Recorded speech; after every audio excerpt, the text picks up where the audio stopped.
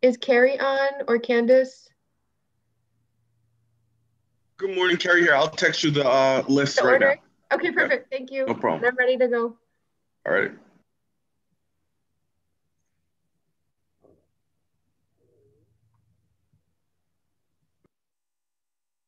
Okay, I think we're live and recording. Good morning, everyone. My name is Michelle Wu. It's been a long day already, and I am the chair of the City Council's Committee on Planning, Development, and Transportation. I am really excited to be here for a hearing on this important topic, sponsored by my colleagues, Councillor Kenzie Bach and Councillor Matt O'Malley. This is a hearing on docket number 0941. Order for a hearing on 100%, zoning relief for 100% affordable and deeply affordable housing.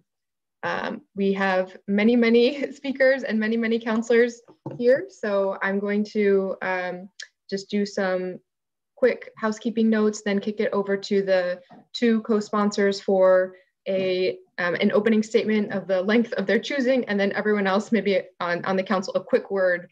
But if you could keep it to just about 30 seconds, that would be wonderful and appreciated. So just to remind everyone, this hearing is being recorded and broadcast live on Zoom and the City Council YouTube page, as well as streaming on the City of Boston's website, and will be rebroadcast later on public cable access TV. If you are watching this and wish to testify at this moment, you can email michelle.goldberg@boston.gov, and we can get you the Zoom link. Public testimony will be after panel presentations. Okay, so at this point, I'll hand it over to the lead sponsor, Councillor Kenzie Bach, and followed next by Councillor Matt O'Malley. Thank you so much, Madam Chair. And I want to thank everyone for joining us today. I'm really excited to hear both from our administration here in the City of Boston and some fantastic advocates and folks working in the trenches of affordable housing, and then from some of our friends across the river about work that they have done already and are in the process of doing that we could possibly emulate here in Boston. As folks know, I've come to the work of the council through work on affordable housing, and the thing that has struck me time and time again in that context is that our challenges around affordability are so big, and we need such a significant pipeline of affordable housing to be both created and preserved, that when affordable housing projects die through death by 1,000 cuts, it's just very discouraging because we really need to be moving so much in the opposite direction. And I think that often we don't zoom out far enough to recognize all the ways in which we can make these projects slow to the point that they don't happen at all. So this hearing was really galvanized by a project in Councillor O'Malley's district, and I'll let him speak to that. But I think the reason we're doing it together is because that project is really just evocative of an overall theme, both here in our city and across the region.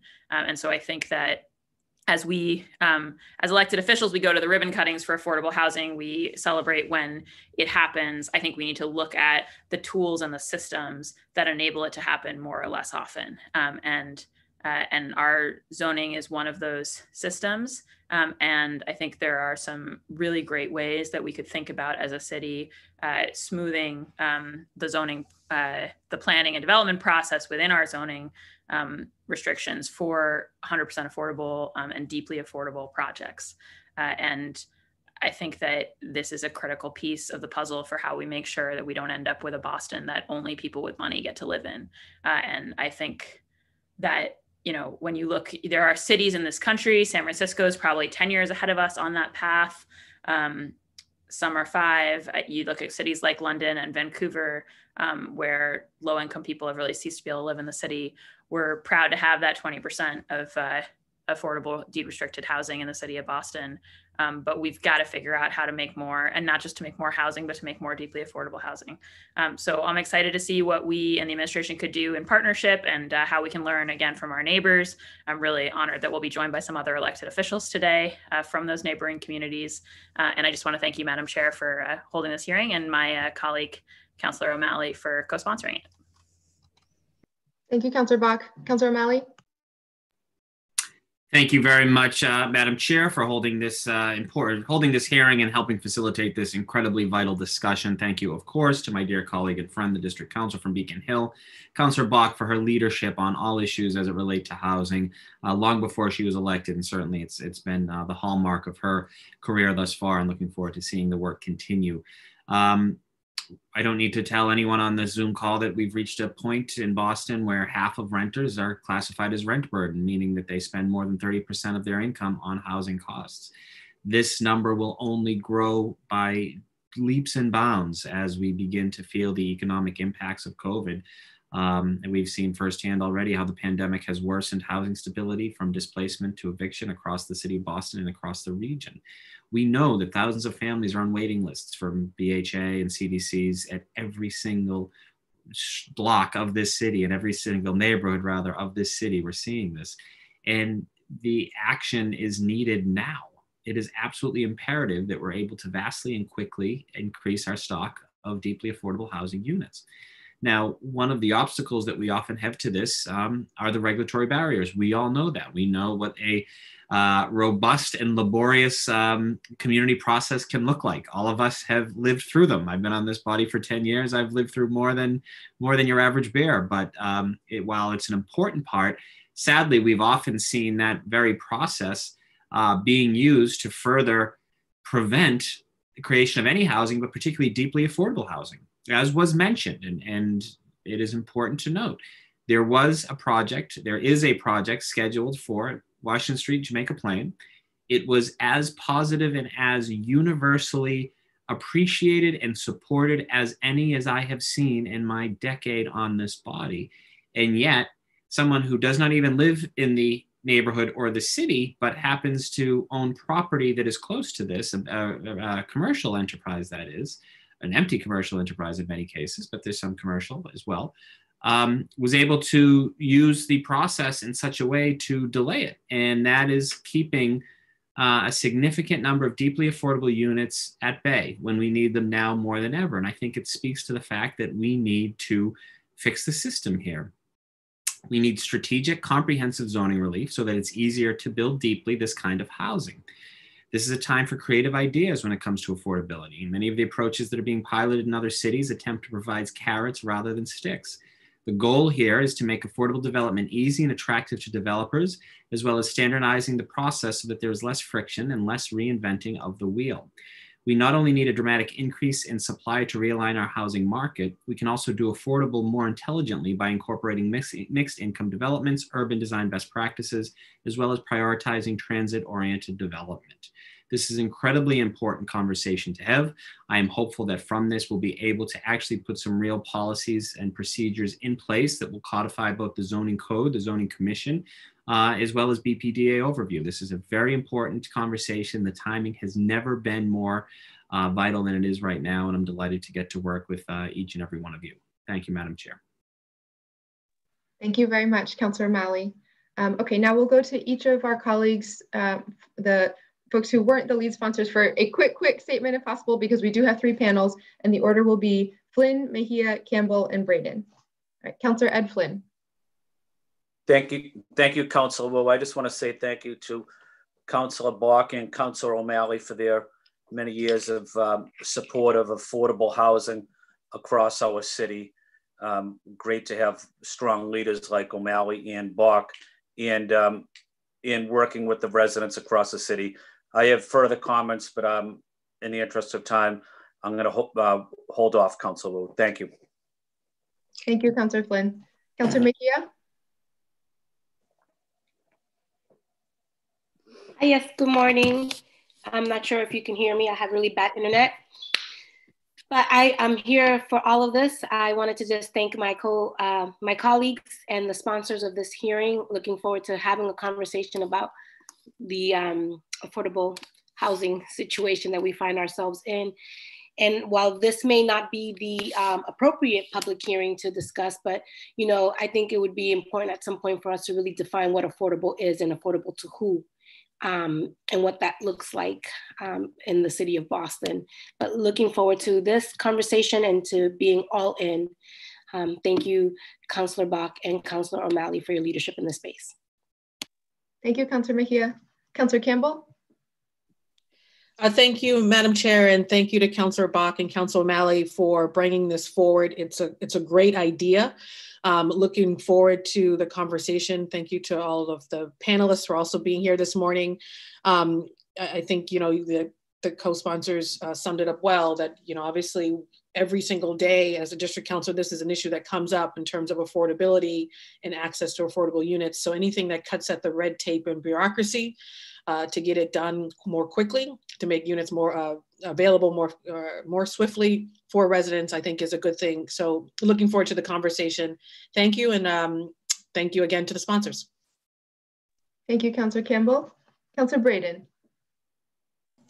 Good morning, Madam Chair. I also want to echo my thanks and appreciation for the leadership of Councillor Bach and Councillor O'Malley on this issue. I've talked of it many times. We have a wait list in Alston Brighton of 17,000 folks waiting for affordable income restricted housing. We are building thousands and thousands of units in Alston Brighton, and most of it is the income restricted part of that is usually above 70% of the area median income, which means that most people who live in Alston Brighton can't afford to live in those income restricted homes. So this is an issue that's really near and dear to my heart, and I look forward to hearing the panelists, and thank you for chairing this hearing this morning. Thank you. Thank you, Councillor Braden. And I also see Councillor Arroyo. Just really quickly, I think everything that has to be said has been said. We all know how important affordable housing is, and so I'd like to just get to the hearing. So thank you to the makers for this important hearing on a very important topic. Thank you. Thank you, Councillor Arroyo. Okay, I'm informed that there are no folks signed up for public testimony yet, so we would have given some space for folks to dive in ahead of time, but we'll go straight to the panel in that case. Panel number one is a representation from the administration. So I know we have a number of folks here. I see Brian Glasscock, Christy D, Jessica Boatwright, and Michelle McCarthy, and Tim Davis. So I'm not quite sure if you all have coordinated what order you'd like to go in, but if you could, whoever has an opening statement, if you could just introduce yourself, your role, and keep it to just a few minutes, that would be appreciated. And then we'll go into Q&A with all the councilors.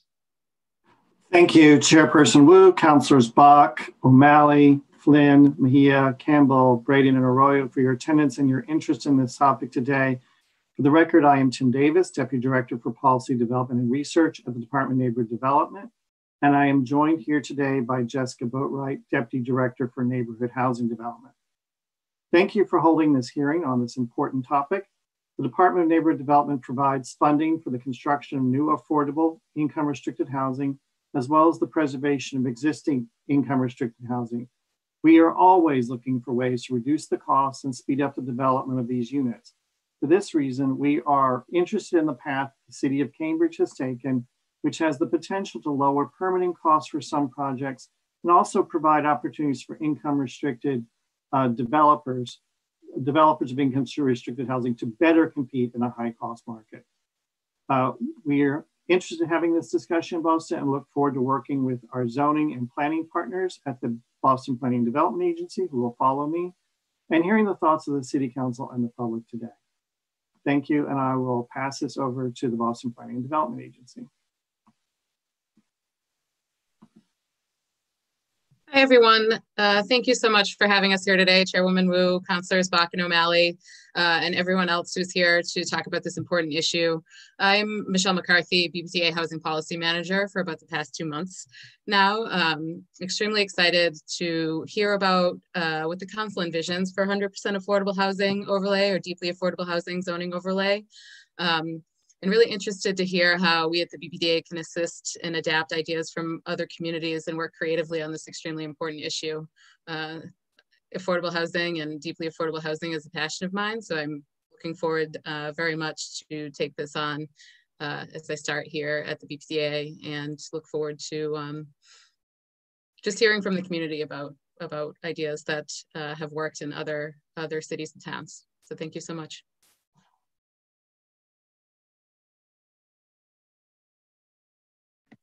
Thank you. Do any of the other administration folks wish to jump in? I see Brian and Christy on as well. Thank you, Councillor. But I'm definitely all ears right now. I'm like Michelle. I want to hear some. What's the best best practices out there, and are they things that we can adapt to the city of Boston? Thank you very much. Christy, am I correct that you're here representing the Boston Housing Authority?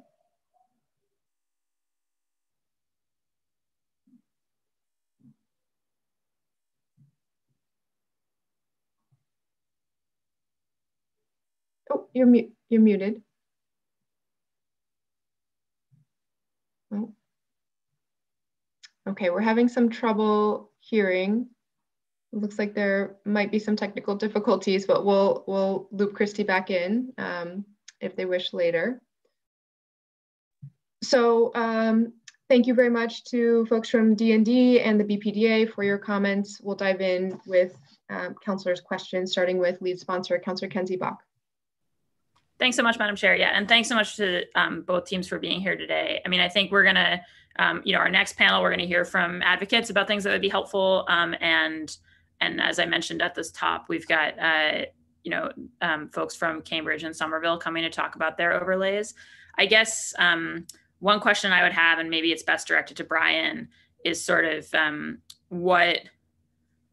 what examples, if any, we have in Boston of applying an overlay type mechanism. I mean, I know we don't have one for affordability, but thinking about something that would try to ease the permitting process across the board for 100% affordable buildings. I just know that we hear a lot of frustration from residents about why we can't get more deeply affordable buildings and units built in the city. And again, it comes back to issues of cost. And I think there are places where the permitting, the time that we lose in the process could really make the difference. So I'm just curious whether, I know that we don't have an existing affordable housing overlay in the city, that's why we're having this hearing, but whether on the zoning side, there's anything kind of kindred that we've done in the past in Boston that you can think of. Well, generally speaking, I don't want to dive too deep into zoning just yet, because as you know, that can be a kind of a rabbit hole. But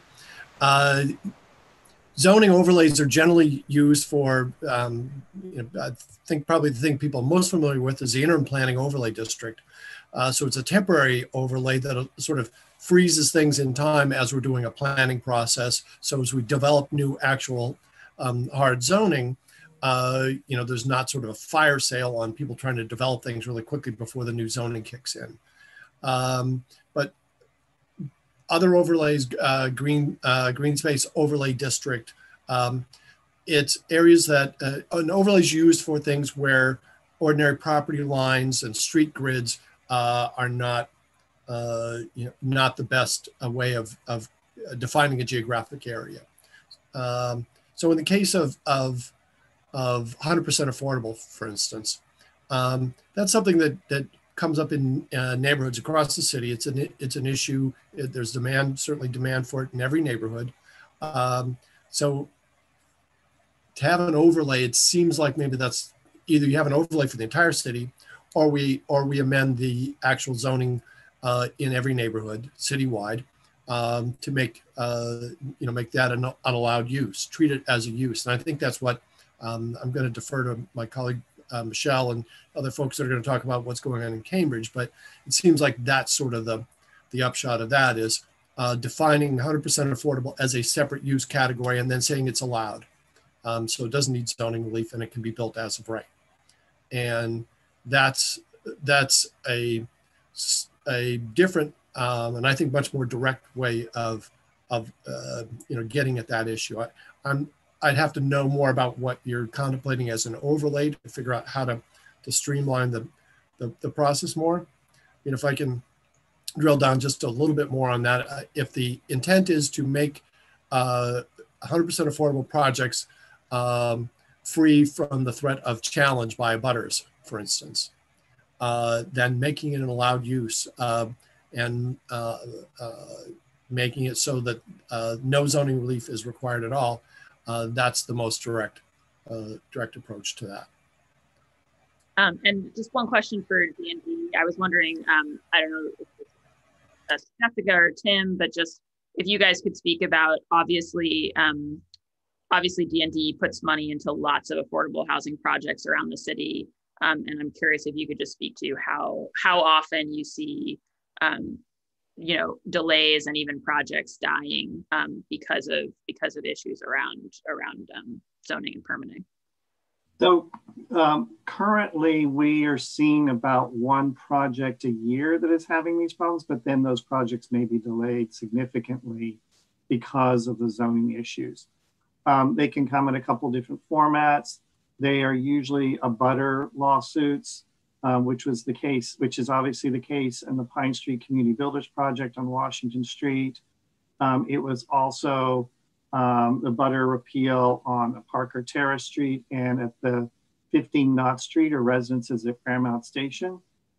We also have had, issues with situations where there's a problem between a boundary line, and also one downtown where there's an issue within what we call a planned development area, PDA, that's a unique case. But I think that by and large, the butter lawsuits are the largest issue. But again, it's about one project per year. But every project that gets delayed is important to us, especially with the Pine Street project, given that the vulnerable population it intends to serve and the really important need for that. And if Jessica would like to add anything, that would be fine. She's shaking her head. That was a great summary. Thank you. Happy to talk about any of those specifically, but I think about one a year is right. Great, thanks so much. I'm mindful of our other panels, and so I'll cede my questions at this time. Thank you, Madam Chair. Thank you, Councillor. Councillor O'Malley. Thank you, Madam Chair. So I'm going to follow up on that. So Tim and Jessica, you said it's about one lawsuit a year, and do you know, even anecdotally, what the success rate of those lawsuits that are filed? Or I'm not a lawyer, but I think I'm smart enough to know the answer to the question that I'm asking, which they eventually are settled and the construction is eventually built. By and large, I can't think of a scenario where one of these lawsuits, many of which I would characterize as completely frivolous, have stopped a project, but it has caused major delays. And to your point, it's prevented people, a vulnerable population during pandemic, from having access to housing. So that's one of the reasons why I think the action that this body and this city should take is desperately needed. Now, I'm not suggesting for a moment that we should get rid of the community process for all its lumps and bumps. I support the community process, but what I do think is that we have a broken process in many ways, where you can have people use this process to stop progress, to stop development, to stop something that is again just universally supported throughout the neighborhood, throughout the city. So going back to Brian's point about sort of a city-wide overlay or versus amend the zoning code to look at something like this. This is somewhat of an intellectual exercise right now. I wonder what that would look like. Have we done that with any other sort of changes? Admittedly, the zoning code is I think needs significant reworking and overhauling, I'd even say, but it's something that we've had for many years. Have we seen something that has been applied to every neighborhood to make building easier, sort of in your time or beyond? I'm thinking maybe some environmental regulations, perhaps. Well, it's even more sort of basic than that. I mean, we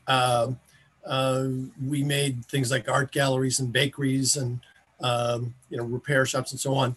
It used to be conditional uses in business districts, made those allowed citywide in a sort of an omnibus change to zoning to free that up, because there's no reason that a coffee shop going into a business district should need to go through the ZBA process. That's what business districts are for. And so sort of removing those things that are more commonsensical, has worked fairly well.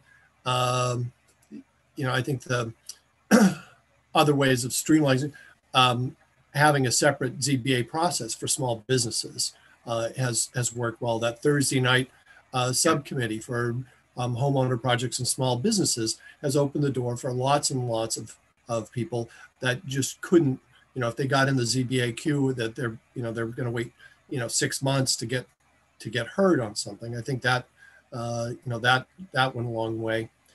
This is a little broader than that. We don't know what the parameters, I guess, right now would be for a 100% affordable project. I think I'm intrigued by what you're talking about as the community process. I'm not sure what the community process would be. If somebody came in proposing, a 200 unit, 100% affordable, 15-story building in a neighborhood.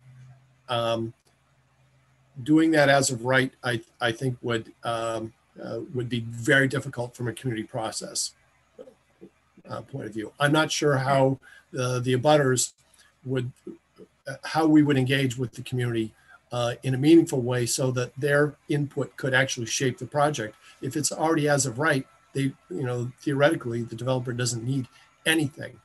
Maybe some design review, but I'm not sure how we created a forum for a give and take with the neighborhood and the developers and the advocates, so that we can figure out what's the right thing. How do we arrive at the right sort of height and density and all those other things on a neighborhood basis. I don't disagree with anything you said, Brian, and certainly for all of its issues, and there are many, the zoning code does serve a purpose in this city. I certainly agree with that. I think, though, that we have seen flaws exposed in it, and this is one of them. So to answer your question, looking, and we will get to this with our neighbors in Cambridge and Somerville. They've done some really innovative work in this space in Austin, Texas, that, I'm looking forward to getting some more information, but there are certainly incentives that we can offer to make it easier and more encouraging, because I think another byproduct of this is that when you have a CDC or a nonprofit or a for-profit company working together to try to build in Boston, as we all know, can be prohibitively expensive for the first place, to add that with affordable housing or deeply affordable housing, he or she may be less likely to do that if we're going to allow for this system where one individual can stop a project that, again, has been years in the making. And we're all on the same page. I know the city was very instrumental in supporting this. I was, I believe all my at-large colleagues were. I mean, this is something that was really just incredibly supported. And it's just, I think, speaks to a deficit in what our process is. I'm not saying we should throw everything out. I've said that several times, but I think your point is right. This is something that is going to take some thought and some care and deliberation. So I'm looking forward to hearing more from advocates and our neighbors in government to hear some more things. Before I close, I did want to thank Tim, Michelle, and Brian for joining me and wearing blue checked or striped shirts today. We all got the memo this morning. So it's right with all of you. So thank you, Madam Chair, and thank you again, Councilor Ball. Thank you, Councilor O'Malley. Sorry, did someone want to chime in? Yeah, I just wanted to touch on one last thing that Councilor O'Malley sort of mentioned.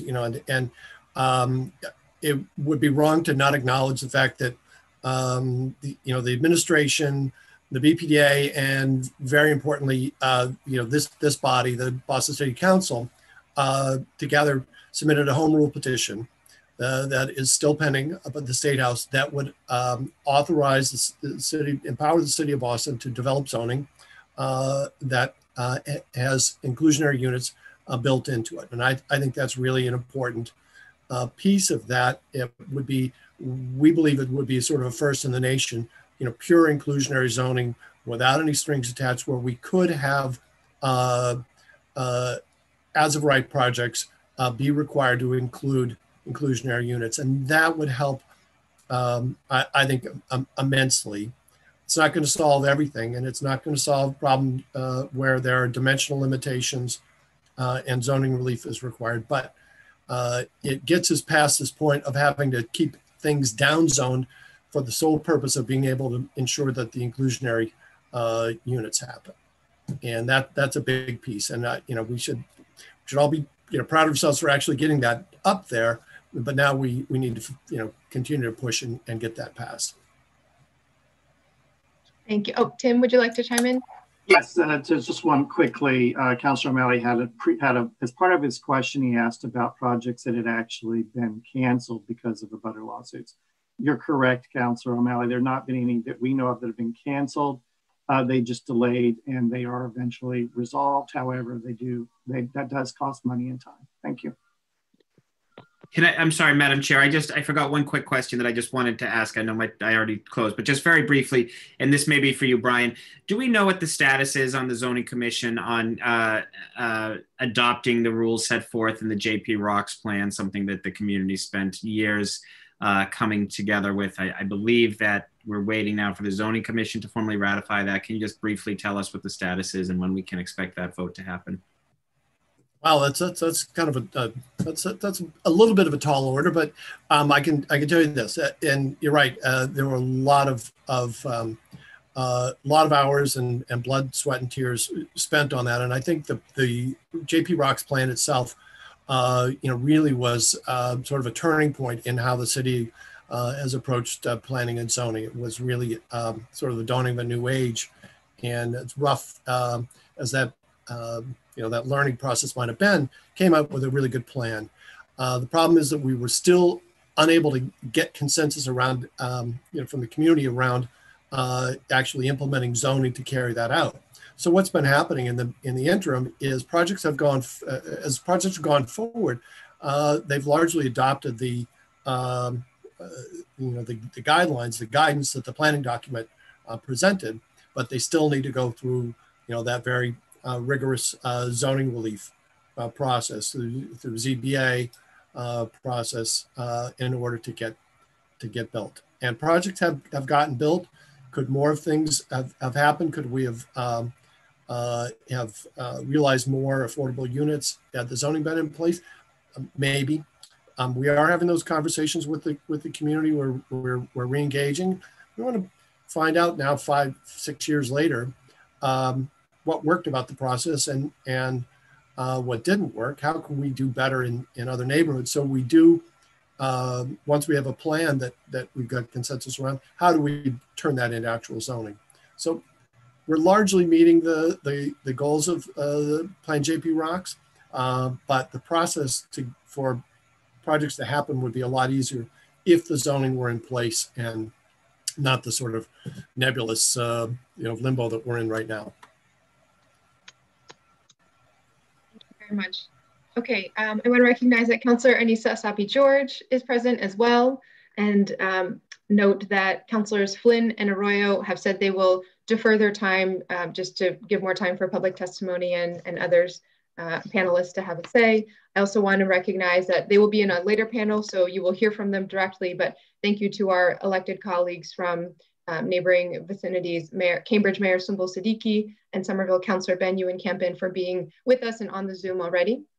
Okay, and so I had wanted to give the lead sponsors as much time as they needed to set the stage, but I am turning on the 5-minute clock for colleagues so we can keep going briskly.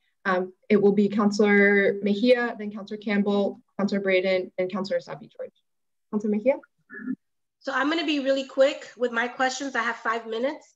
So I'm going to expect those folks who are answering to be just as quick because I want to get through all of this, okay, y'all? So I'm going to put you on a timer as well. How about that? So Michelle, first, thank you for being here. I know that a lot of folks who are watching, who are living these realities don't understand half the lingo that we're using. So if you could just, I know Councillor Bach mentioned something about overlays. Can you just really quickly define for us what an overlay is, as simple and as quickly as possible? Sure. So an overlay is a scheme over which the city or sections of the city would have specific zoning rules with regard to whatever is being proposed. So in the instance of 100% affordable housing overlay, it would say that the default zoning rules exist, but then the overlay is kind of laid on top of that to say that in the instance of affordable housing, a specific set of additional rules or easement of those rules exist. But I think that Brian might be a better expert to answer that question if that is not a sufficient answer for you, Councillor Mejia. Yeah, go ahead. I'll take a quick 30-second shot at it. So ordinarily we use overlays to where there's a particular issue that covers multiple zoning districts, not based on sort of streets and wards and precincts and the usual lines that we draw on the map.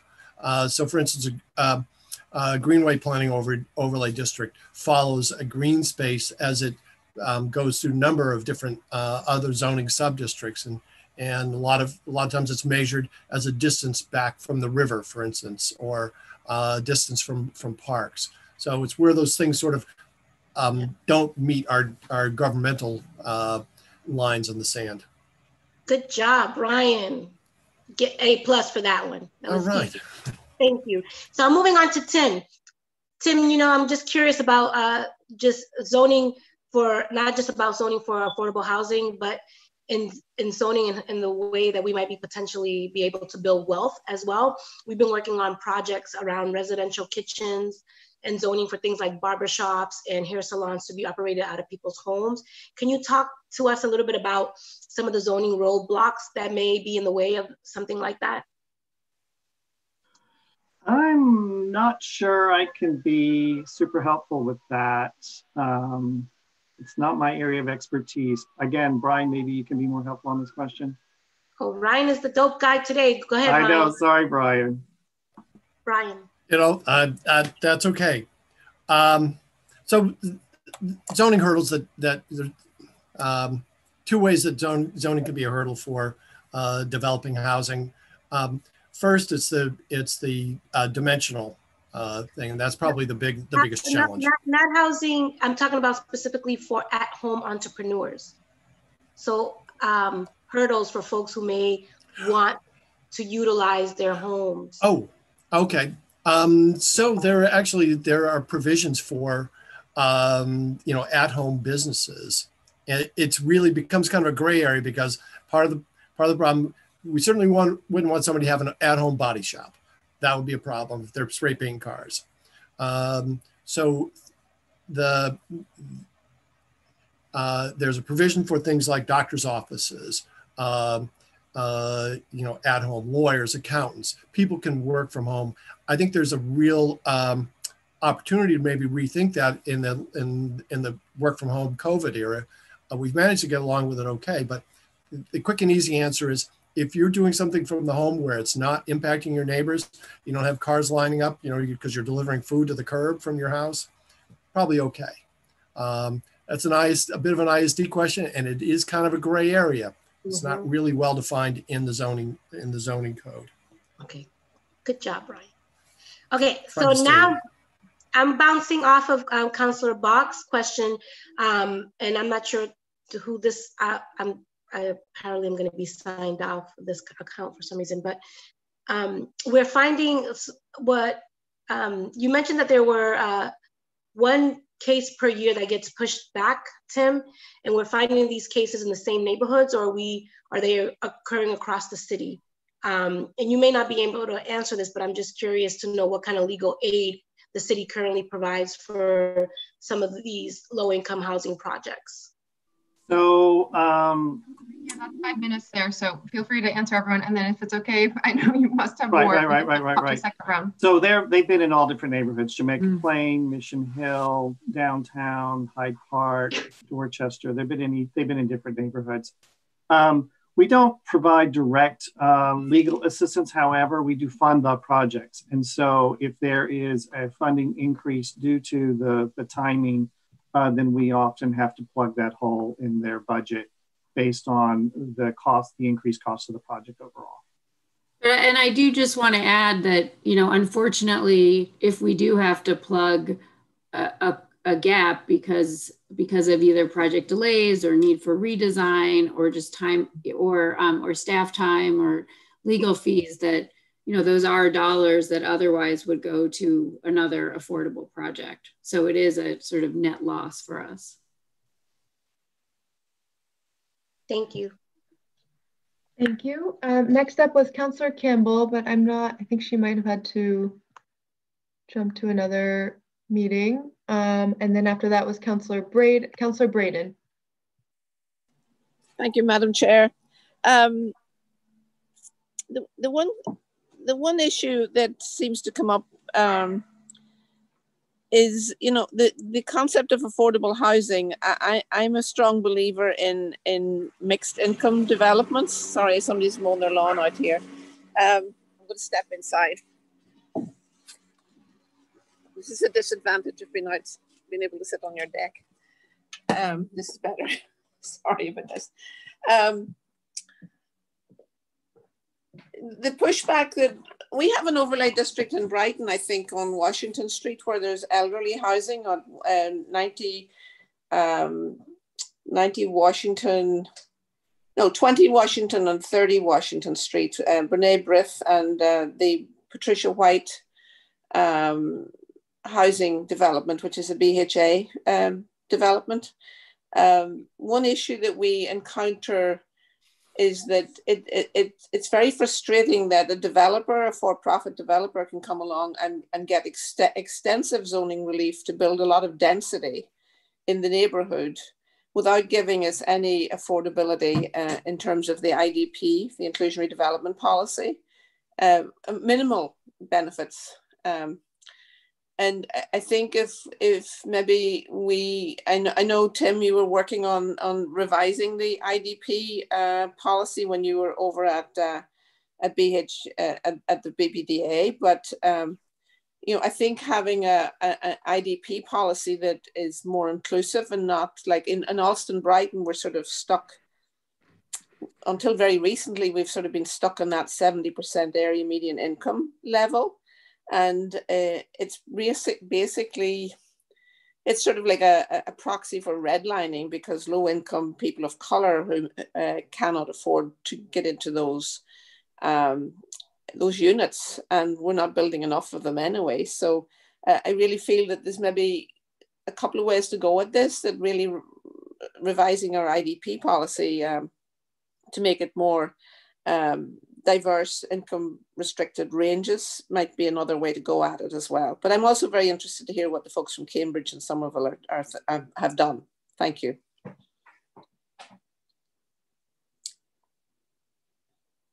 That was more of a statement than a question. Is the IDP revisions, changes in the IDP policy another tool, Tim? So yes, it can be another tool. It's obviously a very different question than the question of an affordable zoning overlay district. As you were well aware, there is also a process going on to pass a zoning ordinance around affirmatively furthering fair housing. And through that process, there will be, I think, significant opportunities for communities to ask developers to do affordable units that are responsive to the community and responsive to the very questions you're asking in terms of incomes and equity. It's built into the review process under the affirmatively furthering fair housing zoning amendment. So in terms of an overlay district, like how large of an area would that be? Could it be a specific like spot zoning situation, or would it be how extensive would an overlay district extend? I have no experience of this, so I'm trying to find out what the implications are. Oh, that might be a question. I think that's a question for Brian. Oh, Brian, you're it today. You're the man of the moment. So thank you. Glad to sort of take a crack at that. So zoning, the thing about an overlay is you're either trying to describe an area that doesn't follow street grids or specific zoning subdistricts, where you can just sort of say the Cleary Square neighborhood shopping district, for instance, in Hyde Park, is a well-defined, discrete sort of neighborhood. And for that, there's a whole set of zoning rules that go with that. You would just change the zoning rules for that particular subdistrict. And we do that all the time on a citywide basis. We list all the neighborhoods and all the sections that we want to change all at once, versus an overlay where we would say, either an entire neighborhood, of Hyde Park, or we would say anything, within 100 feet of the center line of Hyde Park Avenue, would be covered by an so overlay Brian, district. you could finish this response and feel free to take all the time you need, but just noting that 5 minutes is up. Yep. Okay. So, you know, I think it's, there are a couple of ways of getting at this, and I don't think we should be hung up on overlay versus a zoning change, but I merely mentioned that it might be more direct. If we're going to make actual changes to zoning, creating an overlay can sometimes add a level of complexity and confusion. People have a hard time wrapping their heads around, as I am right now. So maybe a more direct change to the actual zoning itself might be a less complicated way, and really build it, you know, into the actual zoning rather than have something that sort of hovers over all the existing zoning. But you know, that ends up being a problem for a technical problem less than a substantive policy problem. It's more of a, you know, what's the right tool to get to where we want to go. Very good. Thank you. Thank you, Brian. My time's up, so I'll let the next person ask their questions. Thank you. Thank you, Councillor. The next person is Councillor Sabi George. Thank you, Councillor Wu, and thank you everyone for being here. I look forward to the rest of the panel. So I just want to ask a quick question. I also tuned in a few minutes late, so I don't want to be repetitive. Do we look at all with these larger, more affordable projects? Do we ever look and analyze sort of the length of time it takes to go through the development process compared to other projects? And, you know, is there ways to abbreviate or shorten that length of time because those affordable projects are so important to our communities? And then do we also ever look at the size of the units that are developed? Yeah, I want to provide more affordable, deeply affordable housing, family housing. I'm just curious if there's any analysis that you all do on that, and how does that impact the timeline? So thank you for those questions. I think I can get most of them, and then Tim may be able to fill in a little bit. I think that's a really interesting question about whether the projects take longer compared to market rate projects. One thing that makes that a little bit challenging is that our larger affordable housing projects tend to need tax credits, which means they need to go into the statewide competition for funding. So that often can cause some delay just because the state pipeline is so big. The state's treated Boston very, very well the last few years, but still often projects need to wait. So I would be totally willing to look into that a little bit with some colleagues at BPDA, and Tim may have a little bit more to say on that since he is a BPDA to DND staff person. But I do want to comment on the unit size. We do try to balance out and promote a variety of unit sizes. We also ask for a lot of evidence of community engagement before we fund a project. And then as time goes on, if things change, we always make sure that the project team has gone out to the neighborhood again. And so often some of the unit size decisions are heavily, or always I would say they're heavily informed by what the neighborhood is saying about what they're looking for in their community. But we do try to promote projects that provide larger units. We try to compare information about local waiting lists and demand. All our projects have to have a market study. So we do try to take that into account, and also appreciate that not every project allows for the opportunity for those larger unit types, but we especially emphasize it when neighborhoods are asking for that. And in terms of just following up on that, it is clear that affordable housing projects that require tax credits do take significantly longer than most market rate projects to get from kind of idea to, you know, shovel being put in the ground. I don't have any specific data right here, but there is also a situation where right now, given COVID-19 and the uncertainties in the marketplace, there are a lot of market rate projects that have not started. And so we're in a little window here where we may see that affordable projects, because of their funding sources and their financing, actually may be able to move faster than some market rate projects in getting from approval and into the ground. Is there ever an opportunity to speed that process up, the parts that we can control on the city's side? Because it does take longer with the tax credits and those, the state competitions and all that. Right, so we're looking at, so in addition to something like the zoning amendment, we are also thinking about ways in which we can maybe in some cases we should, if we reduce the number of funding sources for a project, then we're able to move a project more quickly. So for example, if it's all city sources plus an easier to get quote unquote mass housing, financing, then we might be able to move quicker. But again, once a project is looking at what we call 9% tax credits, then we have significant delays. And Jessica may be able to say more to that. Yeah, we have made a couple of changes in the last couple of years. Apologies. First of all, we try to work with project teams as soon as they have an idea, so that once they, come in for funding, we've helped them understand what the city requirements are and how they can move more quickly. We also have been doing a lot of work on the design side to try to make sure that project teams do as much as they can to advance their designs, but prior to applying to the state, which often makes them much more favorable for funding consideration. And we're exploring. Feel free to continue, but right, no, we work with partners who provide pre-development funding to try to help make sure, especially for smaller or newer developers, that they can access a flow of funds that they need to keep the projects moving. So, we're trying to cut at it from multiple angles because there are so many moving pieces. Thank you very much. Okay, round two for colleagues. Councillor Bach. Thank you, Madam Chair. I think I'd prefer, I know we have some great folks on the next couple of panels, and I'd prefer to move along to that. Thank you. Great. Some administration colleagues may be able to stay to hear as well, but thanks. Wonderful. Councillor O'Malley, you feel the same way, or do you have something? Thank you, ladies and gentlemen, for your work and partnership in this space. Great. Councillor Mejia, I know we had cut you off before your list was done. Do you want to ask more in round two?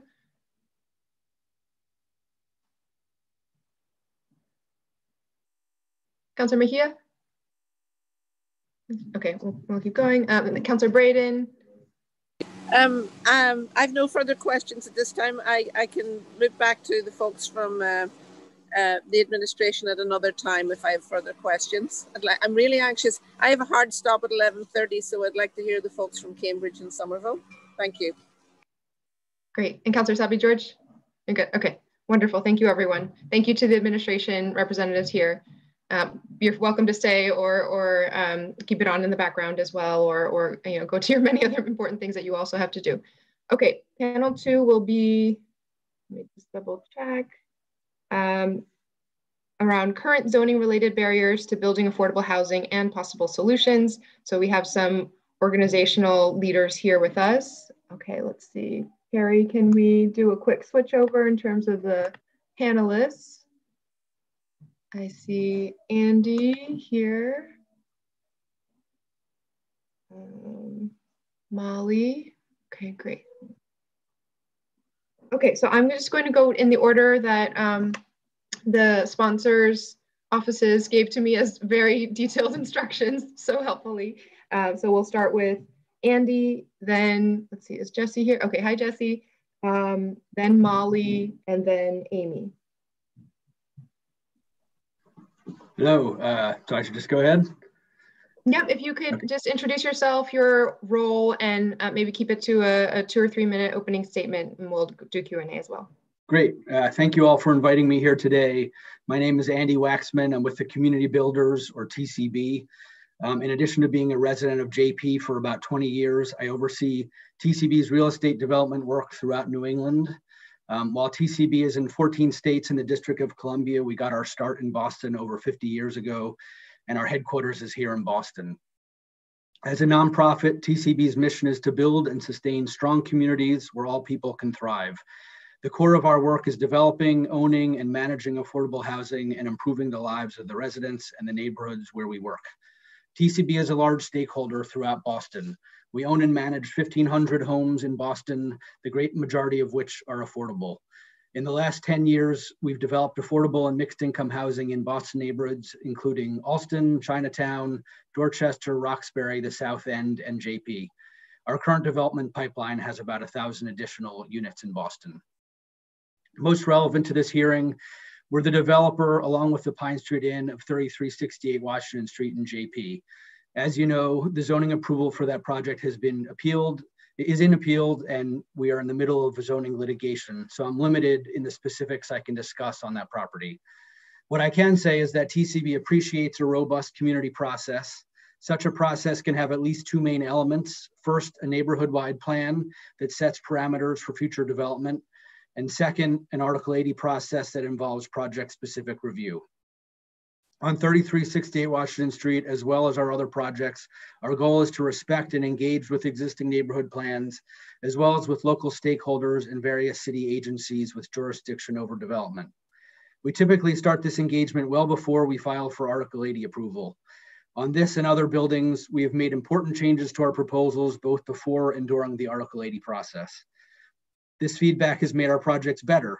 Ideally, this process leads to a greater support for the project. This is what happened on 3368 Washington Street.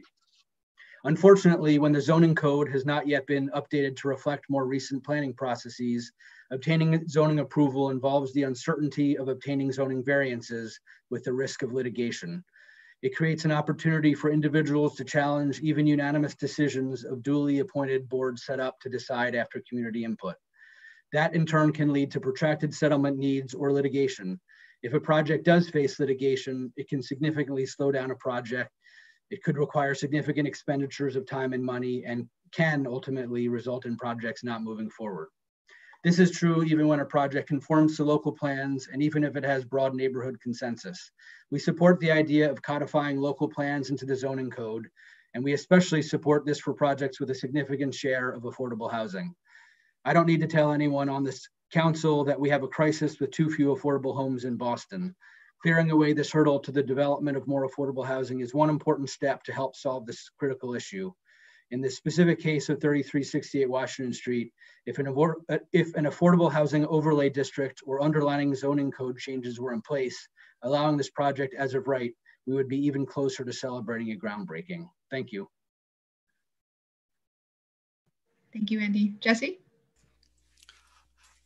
Thank you, councilors. My name is Jesse Kansen-Benanov, and I'm Senior Project Manager at B'nai B'rith Housing. We're a nonprofit affordable housing developer based in Brighton, working in Boston and the Boston suburbs. I'm also president of Abundant Housing Massachusetts, which is a new statewide pro-housing advocacy coalition.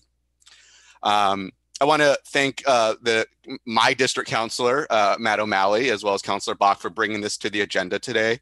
I think this is an important discussion. I had the opportunity to be involved in the discussion around the affordable housing overlay over a number of years in Cambridge. And so I'm glad to see this emerging in Boston.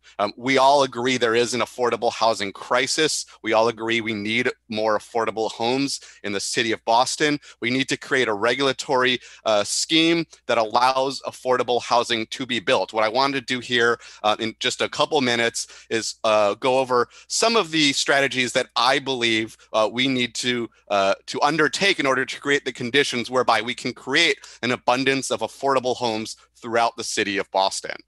B'nai B'rith Housing is a small affordable housing developer. We and other small nonprofits like CDCs often find ourselves in Boston at a disadvantage in the competition for land. We can't bid as high as market rate developers as we face a variety of challenges, including local and state caps on the development costs when competing for scarce public resources. Permitting costs and times are substantial in Boston. This means that money goes towards development soft costs like lawyers, and less towards the actual construction of new affordable homes. It also means a much longer timeline, as Andy was talking about, to bring these important critical homes to fruition. Affordable housing is clearly a priority in Boston. It's a public good. We want to encourage it. So as I said at the beginning, the regulatory framework for affordable housing should be constructed to encourage this type of investment, not essentially to tax it and make it harder to build. When we look at regulatory relief for 100% or substantially affordable housing projects in Boston, I would suggest there are two items we need to look at. That's the process and then the underlying zoning. We need to reform the process. I believe we should exempt 100% affordable housing development from extensive community review processes like Article 80, large or small project review. When it comes to affordable housing development, research by Einstein, Glick, and Palmer at BU have shown that community processes in Greater Boston are not representative of overall community opinion or need. If affordable housing is a priority for Boston, at least within certain parameters, we need to eliminate extensive, costly, long public reviews and comment period. But process alone is not enough. The underlying zoning in any zoning district should actually allow for the physical form of affordable housing to be built. Remember that, as talked about in the last panel, the largest affordable housing development program in the Commonwealth is the Low-Income Housing Tax Credit Program, which is used for multifamily construction.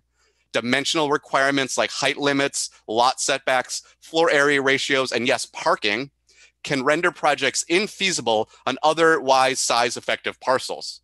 Perhaps we're getting into the territory of the Zoning Commission at this point, but it's a critical element to have in any comprehensive discussion of this topic. I want to also just highlight again parking. If we want to build an equitable and green city, we need to reduce and eliminate reliance on cars and move people towards biking, trains, walking, and other forms of transportation. More than that, parking requirements are cumbersome to affordable housing. In areas with high parking ratios, affordable developments rarely see all parking utilized, and excessive parking requirements have a negative financial impact on project and hurt the feasibility of building new affordable homes. And finally, I want to stress that anything we do here should be citywide. This is a city investment. Affordable housing is a city investment, and every neighborhood has a role to play in contributing to this public good. The existence of single-family zoning or other restrictive districts in a neighborhood should not alone preclude it from playing a role in addressing this need. I want to underscore that point. This should be citywide. I think we need to look to the example of Cambridge and Somerville, who have taken this citywide and made it effective to every district. I'll leave it there, and I look forward to answering questions after this panel.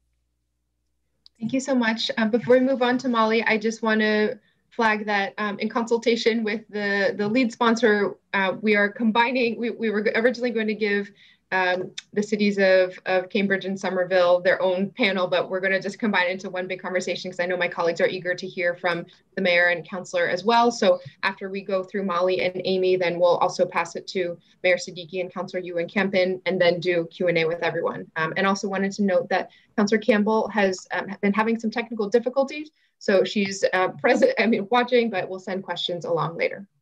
Okay, Molly, thank you. Thank you, Councilor Wu. I'll be quick because I'm here representing Abundant Housing also. I'm the clerk and a founding board member. I also work for Alston Brighton CDC as my day job. I run the home ownership and counseling programs. And then for background, I also have a few developers in my family in Jamaica Plain where I live and I grew up. I think I have been a resident for my entire life besides the 4 years I was at UMass Amherst.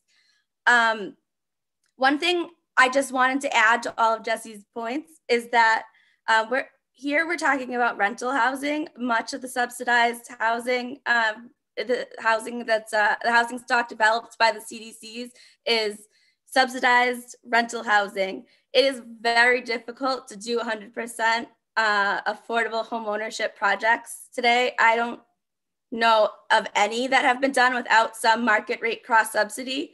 So that is, we're not addressing the home ownership problem. And I think in terms of demand, it's skyrocketing. We've had thousands of people come through my home buying class in the last couple of years.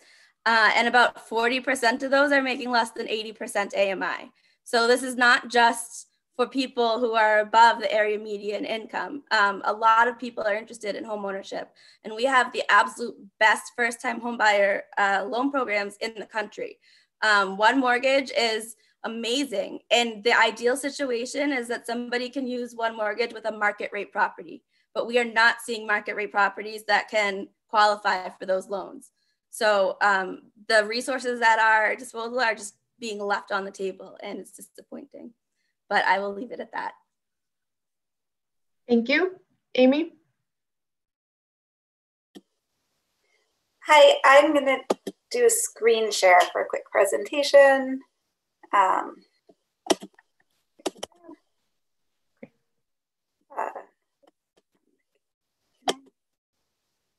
Hi, so thank you for the opportunity to talk about zoning for multifamily housing, which is what I spent a couple of years researching. I'm an independent policy researcher. I really appreciate everyone's attention to this topic and specifically to affordable housing. My presentation is to give a little bit of big picture regional context for your discussion. Pre-pandemic, it was projected that Greater Boston needed hundreds of thousands of dwelling units to meet demand for housing. And so I looked at zoning for multifamily housing in 100 cities and towns of Greater Boston, not including the city of Boston itself. I went through the zoning and housing production plans and master plans. And the main takeaway was that we don't have the zoning in place across the region to meet demand for housing. So thus the housing shortage we've seen.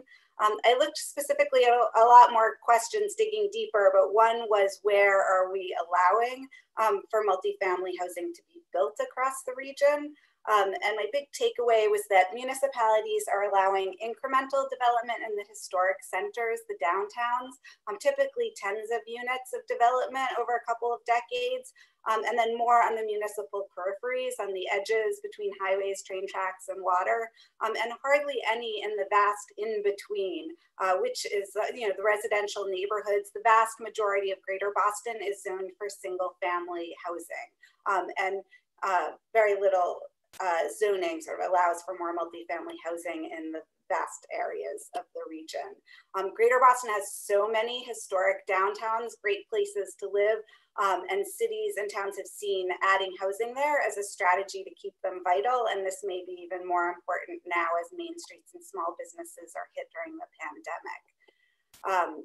As an example, and what I also wanted to say there is that we've seen great progress here, that about half of the cities and towns that I looked at added housing to a historic center in the last 2 decades. And most of that involved rewriting the zoning to allow it. But as I was saying, it tended to be at a scale of tens of units and very sort of careful rezoning. So a parking lot will get rezoned, or very specific properties get rezoned to allow more housing, as opposed to broad-based upzoning. And if you add up all of the dwelling units that have been added to all of the historic downtowns across Greater Boston in the last 20 years, it adds up to a very small portion of projected demand. And then to a quick case study, Needham's got a historic downtown with a train, a White Steeple Church, and lots of shops, a great place for housing. They started planning, 15 years ago, 20 years ago, for more housing in the downtown. Then in 2009, they rewrote the zoning to allow housing. Since then, we've seen 10 units developed in Needham Center. It's shown here in the picture. And then on the map of Needham, you see those 10 units right in the middle. And then meanwhile, in the last few years, Needham allowed permitted 52 units and 136 units right on the edge of town, right on Route 128. And then on the far side of Route 128 from the rest of Needham, 390 units. And really nothing else has been allowed in terms of significant multifamily housing in the vast majority of Needham that's residential. Now, allowing more housing on the edges of town, something I've seen up and down Route 128 and all across Greater Boston. This isn't a bad thing if politically that's where it's acceptable to add more housing. We've needed that housing. And the question across the region there has been, how do we create connected hubs on the edges that are similar to the centers? This is just the view from the top of that apartment building with 390 dwelling units on the far side of 128 from the rest of Needham. Then the last thing, so I talked about the centers, the edges, there's a vast in between, and I think this is where the idea of an affordable housing overlay, or whatever you'll call it, is particularly relevant, is that sort of all these residential neighborhoods have been the hardest politically to upzone. I saw it in just master plan after master plan, housing production plans, sentiments like Reading's preserve the town as primarily single family owner occupied residential community, or Burlington's 2017 master plan. For any comprehensive housing policy to work in Burlington, it must begin with protecting the town's single-family neighborhoods from unwanted encroachment by other land uses. And the next sentence in the plan specifies that other land uses is multifamily housing. So that's sort of just like a big contextual overview. In my view, we should be allowing a lot more housing in the centers and around the centers, and allow incrementally more housing in walking distance of the centers and biking distance of the centers. And that's getting really into that zoning in single family neighborhoods that's so hard to change. And then to plan connected nodes on the edges that are diverse and walkable and have served by public transportation. A little bit harder in the pandemic age, I think, mobilizing funding and planning and attention to those areas. But yeah, that's my basic overview. Thank you, and I look forward to the discussion, and I really appreciate hearing what everyone has to say on this topic. Thank you very much. That was really informative. Mayor Siddiqui?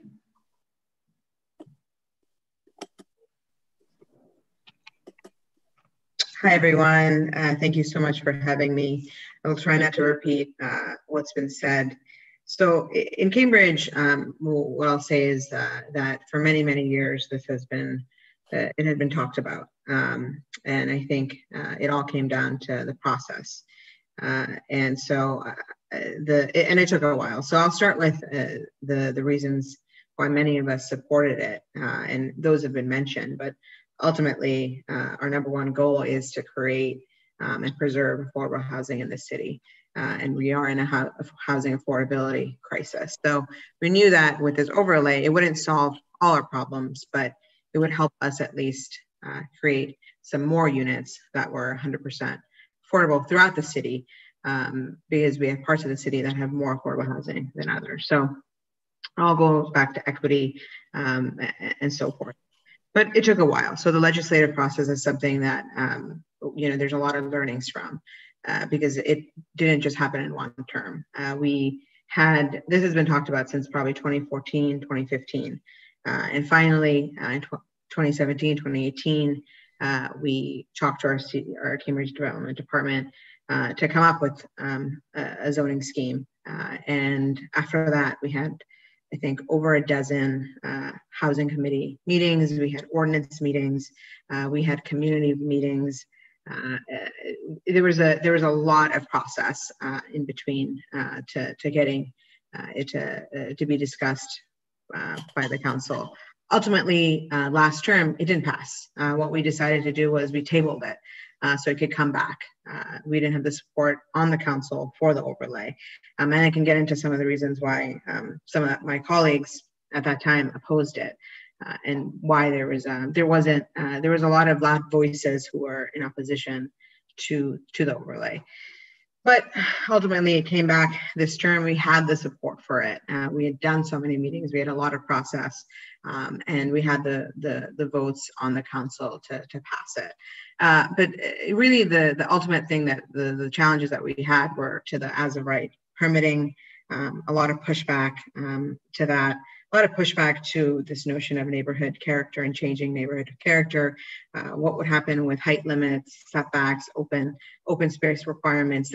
This huge worry that what we were going to build would not fit in to neighborhood character. And so there are a lot of really tough, divisive decisions and commentary that came out as a result of these discussions. And so ultimately, there were amendment made.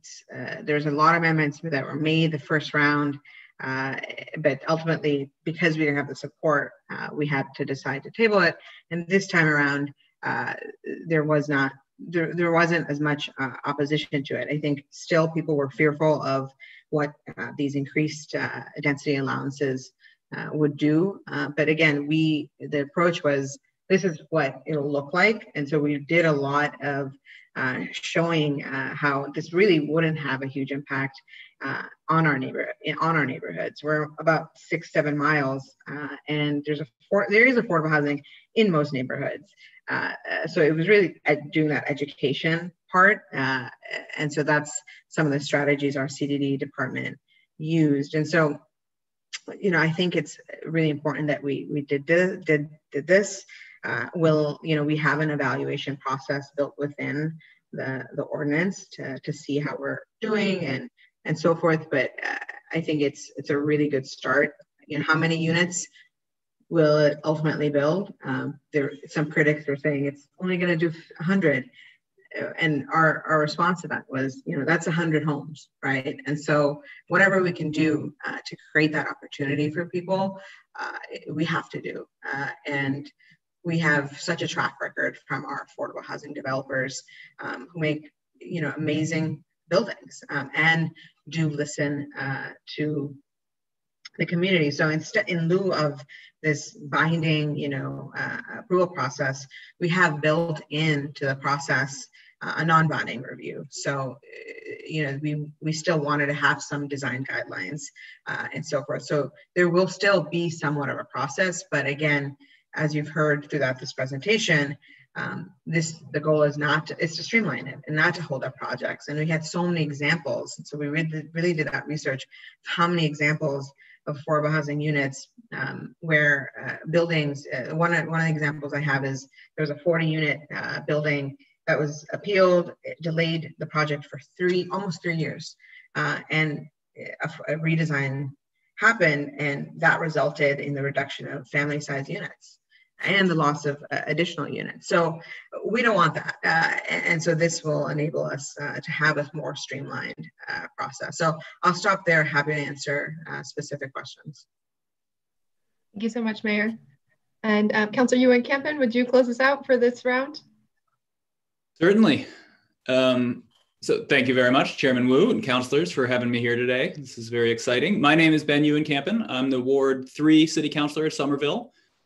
So that's parts of Union Square, Prospect Hill, Spring Hill. I'm also the chair of our Land Use Committee, where we've been working for the past several months on a citywide affordable housing overlay. The draft that we have before us in Somerville currently has the support of the Land Use Committee and will be moving to the full council for a public hearing next week. It has a lot in common with the proposal in Cambridge. I've shared our current draft with Councillor Bach. I'm happy to answer any questions and talk about it. I think it's very fitting today that I'm speaking after Mayor Siddiqui and so many of the advocates who are involved in the work in Cambridge, because we in Somerville certainly learned a great deal from what was done there. So I just want to start by being really clear about what an overlay means in this context for anyone who doesn't live deep in the weeds of zoning terminology. In Somerville, this overlay would mean that for every property in the city, if you're going to build standard market rate development, you're held to our basic zoning requirements, our base zoning. But if you're going to build 100% affordable building, you get access to a different set of zoning rules. And these rules are designed to encourage the projects to move forward smoothly, to be more cost effective. And I'm going to get into those details in a minute.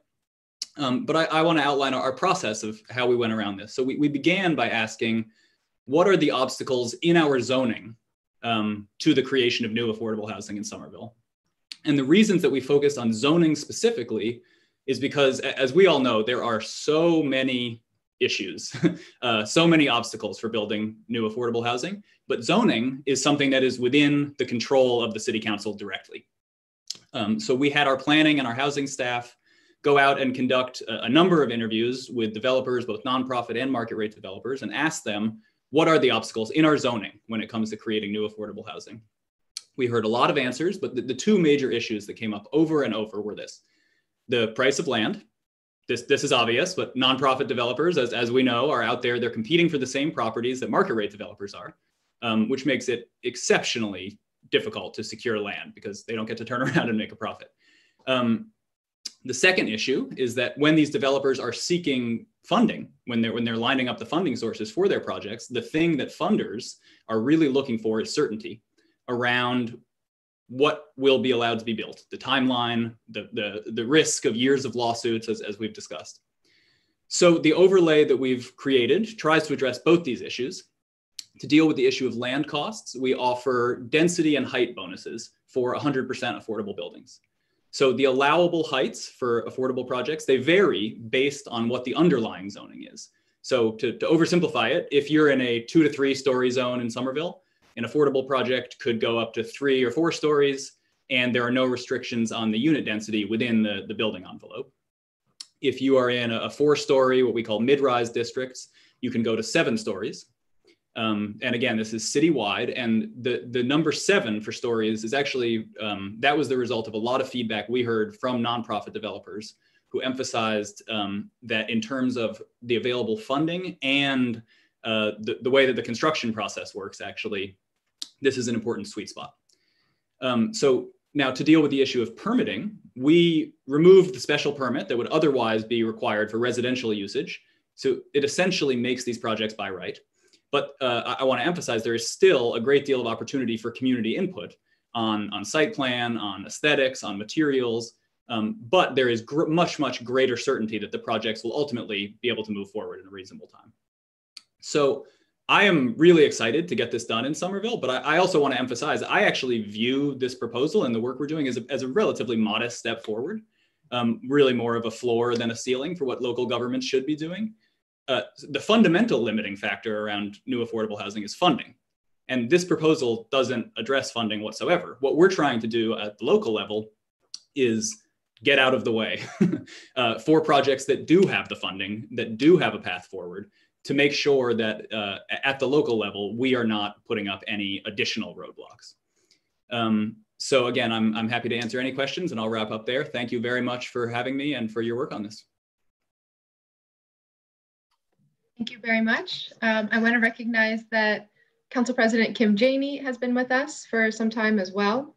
And if colleagues will indulge, we have a familiar face here that I'm going to bump to speak as the first person to do public testimony before we go into Q&A.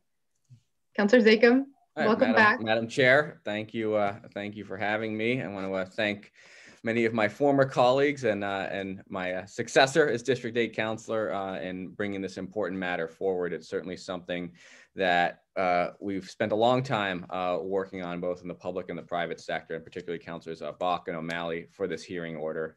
It's timely, it's on point, and it coincidentally goes well with my new endeavor that I'm working on, Housing Forward Massachusetts, which is a nonprofit organization dedicated to removing obstacles, regulatory obstacles to affordable housing, workforce housing development across the Commonwealth. Obviously, Boston is very important to us. And we've heard already throughout this hearing countless stories. I experienced this quite a bit as a city councilor, as a chair of our housing committee, of good projects, affordable projects, middle income projects that were held up through lawsuits, through arcane zoning procedures, and that adds to the cost dramatically in materials and carrying costs and the soft costs, which can often make up between a fifth and a third of a project's cost, sometimes even higher for affordable developments. And it's incumbent upon cities and towns and, quite frankly, the state of Massachusetts to remove some of these obstacles. So I would say I agree with many of the proposals, and Housing Forward Mass has shared our sort of principles around zoning that we believe in with the panel that have been talked about today. So we need some change at the state level, but the idea of making all affordable projects as of right in most areas makes a lot of sense, especially when we're talking about not projects that aren't at high-rise level. So when we're talking about 5 or 6 story projects, that makes sense in central business districts, in areas that are transit adjacent. We need to be doing this. The process should not be this complicated. And quite frankly, I don't think it's acceptable as a matter of public policy, morality, or smart economic development to allow one individual butter to hold up what is otherwise a well-supported project that will solve a big problem for the community. So some of the changes that have already been talked about in this hearing, I wholeheartedly agree with. As I said, making very low income, other deed restricted projects as of right in most districts. Quite frankly, in the absence of massive federal funding, solving the affordable and workforce housing challenges is going to fall on cities and towns and states. And because we don't have a blank check the way the federal government does, we need to be smart about reducing regulation. And Councilor Ewan-Campen was mentioning this previously. We need to get out of the way, whether it's at the city or town level or at the statewide level. So we're excited to see some movement on this, certainly in the Boston City Council, our colleagues in Cambridge and Somerville and at the State House. I'm happy to take any questions on the plans and proposals and goals of Housing Forward and how we can be helpful in doing this, because not only are we interested in developing and proposing model policy proposals, but we also want to help organize and make sure that these goals are achieved in city and town halls and at the State House in Massachusetts. So I want to thank you for your courtesy and letting me speak here. Councilor, this is not exactly the way I envisioned my return to the council chamber to be when we left in January. I do look forward to all of us being back in that building again soon. Thank you. Thank you, Councilor Zakhem. And there had been only one other person in the waiting room for public testimony. So, and they've been waiting for a very long time. So Moira, if you're there, oh, are you still there? Actually, I think we might have lost her. Okay. Okay, then we'll just dive into Q&A, starting with Councilor Bach. Great, thank you so much, Madam Chair, and to Councilor Zakhem, my predecessor. It's so great to see you here in this space, and I'm glad to know about your endeavor pushing this forward, because I think we do. I think it is absolutely right that this conversation today is about what we can do here in Boston, and it is also true vis-a-vis what you said, and also what Amy Dane said in her presentation, that we need a level of partnership on creating affordability across the metro region and the Commonwealth that we don't always see from our neighboring municipalities. And so, we really need folks advocating for that. But some neighboring municipalities that really are giving us a model here are Cambridge and Somerville. And I really want to thank the mayor again for being with us, and Councilor Ewan-Campen. And just to say, I think that I think Mayor Siddiqui is underselling the process around the affordable housing overlay in Cambridge was very contentious. I followed it closely. And her leadership was a big part of saying that this is something that the city needed to do. I think it's funny sometimes when we're talking about inclusionary development and affordable housing, folks, end up saying, well, I don't think we should do this because it's not inclusionary enough. The ratio of affordable housing isn't too high, isn't high enough. And then when Cambridge was talking about 100% affordable housing, you had people sort of casting about for alternative arguments because, of course, it was all affordable. And I think, unfortunately, that we still sometimes fall prey to prejudices about what it means to have a really economically integrated community. And I think anything we can do to push back against that is important. And I do want to say councilors have in their inbox both the Cambridge legislation and the Somerville legislation. And I think I wanted to ask Ben, I saw in yours that you're sort of, to the point that Mr. Glasscock raised earlier, it's not an across the board, if it's affordable, anything goes, but like you explained, you're sort of allowing a kind of equivalent bonus for every area. Is that right? So it's sort of like if I'm a 4-story area, I might be able to get, well, I up to 5 or 6, right? And then so you're sort of doing a graded approach. Is that a fair description? Yes, that's exactly right, Councilor. So the way that our zoning works in Somerville, we actually recently overhauled the entire city the way that our zoning works. And we have what's called neighborhood residence districts that are basically 2.5 stories, urban residence districts that are up to 3 stories, and then mid-rise and high-rise districts that are 3, 4, 5, 6 higher. And then the bonus that you would get for an affordable project scales with what the underlying zoning is. So it still matches the kind of citywide logic of kind of our strategic planning vision for the city. Great. No, and I think that's it's a thoughtful way of approaching it. And I noticed the same thing, Mayor Siddiqui, and in your legislation, it's sort of, it's still taking into consideration the type of district that something is in. It's just trying to allow a little bit more room for our affordable housing folks. And I think it's important to note that people People often don't realize, like when I walk through Cambridge, I see a lot of affordable housing that often doesn't look exactly like what's next to it, but totally fits into the neighborhood, integrated along the streetscape. And I think sometimes people forget that a lot of our affordable, both naturally and funded affordable housing in our cities was created before some of our zoning strictures. So there's been a lot of attention lately, for instance, to the fact that triple deckers are not allowed by right by Boston zoning in a lot of majority triple decker neighborhoods in our city. And so I think sometimes we let density be this this kind of imagined bugaboo that it really isn't in our lived experience. I wondered, Mayor Siddiqui, if you could say just a little bit more about, I think we're shamelessly aiming here in Boston to learn from and benefit from your experience, which was a long and drawn out process in Cambridge, and think about how you would build community consensus for something along these lines more quickly. And so I'm just curious, what, if you had known then what you know now, what are the things that you think are the biggest learnings from the process over there? I mean, the reality is that there will be individuals who you just can't convince. And I think some of us, my colleagues who worked equally as hard on this, we thought that maybe if we explained certain things, there would be a change in thinking.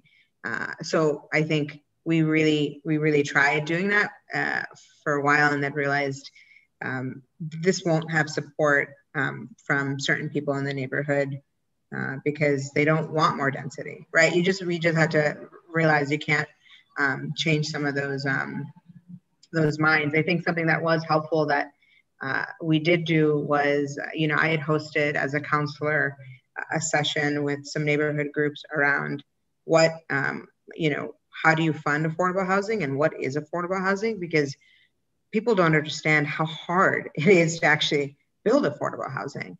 And they weren't clear, around all the many different the different funding streams that are needed. And so I don't think people knew the obstacles and the barriers. And so we were able to have someone come in and kind of explain and use some of the projects and say, look, this took over 30 funding streams, including from the city of Cambridge. So I think that education helped. I think maybe perhaps we should have done it earlier on in the process. So those are some things I think really, our communities are pretty different. So I think it's hard but I think there will be the people who are really, really concerned about the neighborhood character piece. And so whatever you can do to show, the pictures and show that this is actually, not going to be these tall buildings. I don't have a problem with tall buildings. I grew up in affordable housing in Cambridge in some towers, but people are like, oh, we're going to have another, towers in our neighborhood. And that's not the case. So we had to, it was uncomfortable. We had to say, this is what it's actually going to be like. And some people were comforted by the fact that they had images. So the images piece, I think, helped as well, but it could have happened earlier on in the process when we were explaining what we meant, because those themes, those pictures and images came a little later in the process. So people had these images already in their minds. So whatever you can do to work with your CDD, to work with your community department, to show what it actually looks like could go a long way in the beginning. Great, thank you. I have more questions, but Madam Chair, I want to be deferential to my colleagues, so I'll hold for now. Thank you. Trying not to be too harsh this round because we don't have any more panelists or public testimony and folks waiting. So, but just want to have some consistency, counselor to counselor. Thank you, Counselor Bach. Counselor O'Malley. Thank you, Madam Chair. Thank you, ladies and gentlemen. Molly, Jesse, Andy, we have worked incredibly well together on some really innovative and great projects, not only in Jamaica Plain, but in West Roxbury as well. Thank you for your great leadership. Amy, this is our first time meeting virtually, so thank you for that perspective as well, and that PowerPoint. That was great. To my dear friend and former colleague, whom I miss dearly, great to see you, Councilor Emeritus Zakem, and thank you. We're really excited for your new role in this new work that you're going to continue to do. And then finally, Mayor Siddiqui and Councilor Ewan Campen, thank you for sharing. You guys have done some really incredibly important work here. And one thing that I really value is that I think we're looking at housing as a regional issue a heck of a lot better than we have, quite frankly. And this is a way that we can all sort of have honest and frank, and you both had touched upon some of the political challenges that come with zoning changes, but also sort of the practical ways to make sure that this works. So I really appreciate learning from you and seeing ways that we can support one another. As somewhat of an anecdote, I remember early on in my time in office, which was quite a while ago now, we had a hearing. Actually, Councilor Zakem's predecessor, Mike Ross, called for a hearing and Boston's Museum of Science, which, as you know, is mostly in Cambridge, but part of it is in the city of Boston as well. And that was seen as controversial, that we were holding Boston business outside Boston's limits. So it's great to see this regional approach to these important issues. A couple questions, and I'm just going to sort of pop around. Andy, I'm going to start with you, and sort of in full disclosure, there is a lawsuit pending about the project, the Pine Street project. So I totally recognize I'm not going to ask you specifically about that. I have my own opinions, which I've already articulated and will continue to do so. But I'm curious, TCB has done projects like this throughout, I think, the Eastern Seaboard, it's safe to say. Have you seen, can you just briefly touch upon other challenges or other ways that maybe better processes that you've encountered? You oversee, I think, most of the sort of the East Coast TCB projects, certainly the Mid-Atlantic and New England. Other ways that, has this happened in other cities? Is this something that's sort of uniquely Boston or uniquely Greater Boston? Or are there safeguards in place so that in my opinion, not yours, a frivolous and divisive lawsuit can't derail an otherwise incredibly supported project? Unfortunately, it's not unique. I mean, unfortunately, we have in other places encountered certain lawsuits as well. Obviously each city, town, state has slightly different laws. And so exactly how it comes about, different zoning processes and all that stuff. So it's hard to say anything universal other than there is definitely other places have such things. So it's great that there's this progressive view of it all. I think one thing important to say, that one of the discussions earlier, coming back specifically to Boston, I think it's not it's certainly one project per year getting delayed is way too many, but I think as some people have talked about, it isn't just about allowing those projects to move forward with better zoning. It's also, even if you eventually get the zoning approval, simply having to go through that process can add time and money to a process. So, if nothing changed about the Article 80 process in Boston and, you went through that, you got your BPDA approval, you have to go through X number of months through a ZBA process. And so if it was as of right, again, I don't know the technicalities of how Article 80 relates to ZBA, but if you got Article 80 approval and then you were done with the process at that stage, that would be a huge benefit, not just to the projects that have the threat of litigation, but just to allow other projects, projects that are lucky enough, which are most, don't have to go through that litigation process, but still it would be a big benefit to allow those to go more quickly. No, I think that's right. And I'm glad you mentioned or invoked Article 80, Andy, because I think that addresses the sort of hypothetical that Brian Glasscock raised of, what would be the safeguards if a 15-story building would be plopped in a neighborhood? Well, something of that size would still go through the Article 80 process, but we're talking about what the zoning relief sort of steps are. So I appreciate that. I'm going to, before I get to the mayor and councilor, I guess I'll open up to Molly, Jesse, or Josh. Any other thoughts specifically on, I think you all sort of articulated this well, but as we look to make changes at either the zoning code or through the zoning commission, are there other sort of aspects that we should be cognizant of going forward, or anyone want to sort of jump in on that? Sure, if I can No. briefly, Counselor, I think, a lot of it's been said already, but the underlying issue is, and I will quote Councilor Ewan Campen again, is that local government needs to remove whatever obstacles that can be to this, whether that's removing opportunities for lawsuits, whether it's speeding the review process. And listen, as I know my former colleagues understand and our colleagues in Cambridge and Somerville, obviously neighborhood residents should and deserve a voice in development projects in their neighborhoods. But that cannot be an ultimate veto, particularly when it comes to much needed affordable housing.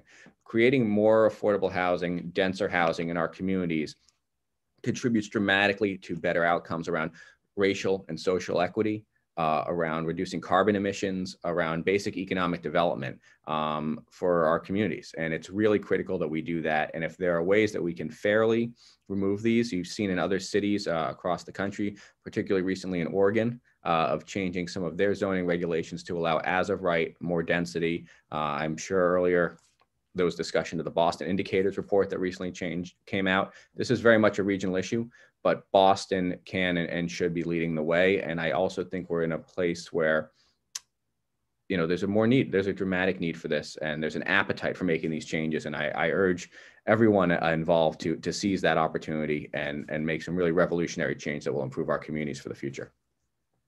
I would just like to add, Counselor, just underscoring some of the elements that I did talk about in my comments. I think we have been talking a lot about process, and process is certainly key for the reasons that many of us have already mentioned. But there are those sort of unsexy elements of zoning that even if officially something is by right, might render a project infeasible, right? So things like I mentioned, setbacks, lot setbacks, floor area ratios, height restrictions, those technical elements of zoning that can actually make a project infeasible. So you can say, yeah, go build a 4-story, 20 unit development, this is just off the top of my head, on XYZ parcel, and we're going to allow you to do it by right, but technically you can't fit in those 20 units onto that lot. So, I think it's critical that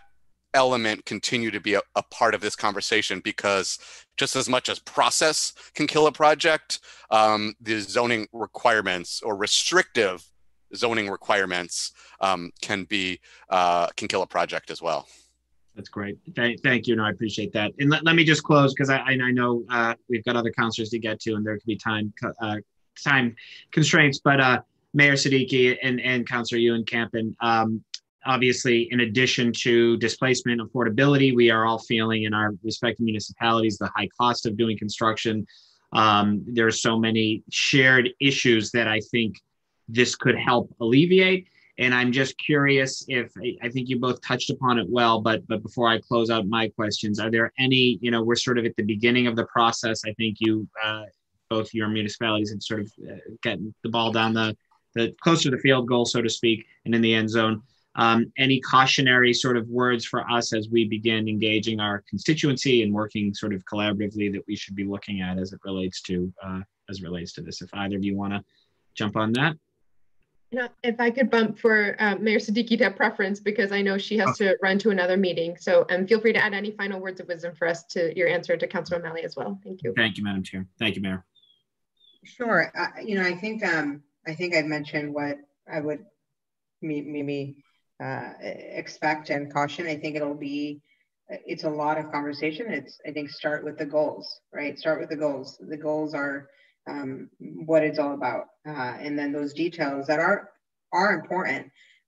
You have to listen to people. I think some folks critiqued was that there were some councilors who just weren't willing to listen, or alleged they weren't willing to listen, and I think people in that way somewhat felt unheard. And so whatever you can do to say, look, I hear you, I don't agree with you, but here's where I'm coming from.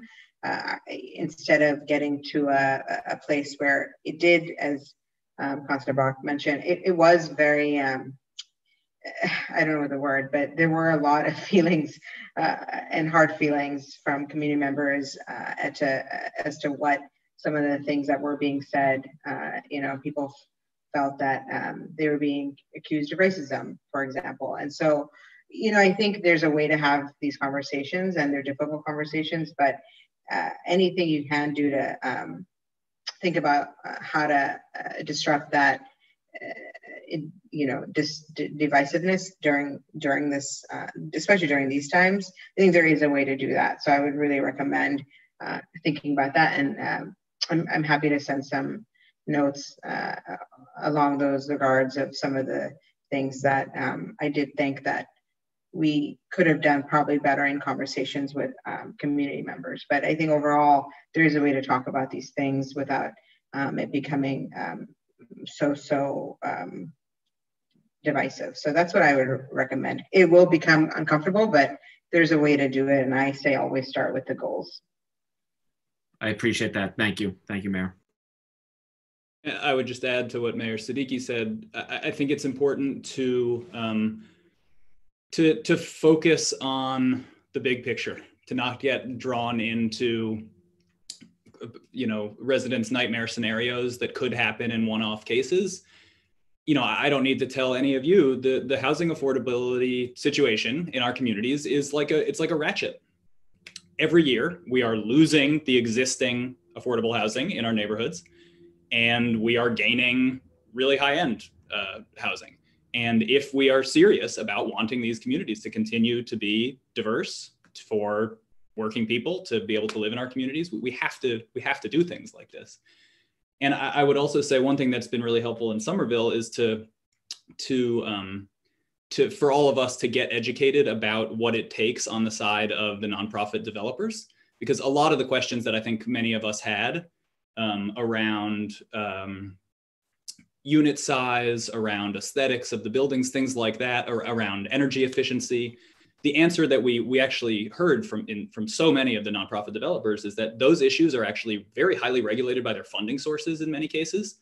And so really what was the best approach for the city council to take was often to not get involved in issues like that, because so many one of the nonprofit developers memorably described it as, we are regulated up the wazoo.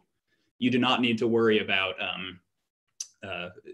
some of these nightmare scenarios that I think trying to over prescribe things like that will in many cases wind up conflicting with funding sources. So I would say this is an incredibly important issue, and I'm really thankful that you all are taking it up. Well, we are incredibly thankful to you, you both, for sharing your great work and expertise. Thank you, and thank you, Madam Chair. Thank you, Councillor Malley. Councillor Mejia. Okay, thank you, and thank you to all the panelists for being here. Really do appreciate your insight and lessons learned, and helping us do the same and hopefully avoid some of the obstacles along the way. This is just a little bit of a commentary, and then I do have a quick question. I think it's really interesting that in our contracting process, we always give it to the lowest bidder, but when it comes to bidding for land, suddenly we've completely switched our tone in both situations. And so we end up impacting low income, people of color, and smaller hyperlocal businesses and nonprofits. And I think that this is definitely something that we need to acknowledge and reconcile with somehow, some way, at some point. In terms of questions, this is to Molly. I'm just curious if you could talk a little bit more about your home ownership classes. I know the city offers similar classes. I actually took them, but I'm wondering what we can learn from you to make them more successful. So Alton Brighton CDC is one of the city's partners. So it's basically the same class that you took. I think in this context with the zoning overlay, there's not too much that crosses over, but our housing, I'm going to call it a housing ecosystem they're all connected. And when there's missing housing stock in one sector, it will push back into the others. And at the end of the day, the people with the money will outbid the people who don't have money. And so I think it's really important to think about ways for market rate development to be cheaper, for small developers to get involved in projects, and the same zoning restrictions that are faced by many of the CDCs doing bigger, subsidized or mixed income, mixed use development. That's faced by small developers too, but they don't have the same access to capital to carry them through that process. Furthermore, anytime there's a variance involved, we're opening it up to a lawsuit. So it doesn't matter if there's community support. It doesn't matter anything. Like the variance opens the door. And so developers seek ways to get stability and avoid that process. So they do smaller projects that cost more. And in the end, I think the first-time home buyers lose out every time. Thank you for that.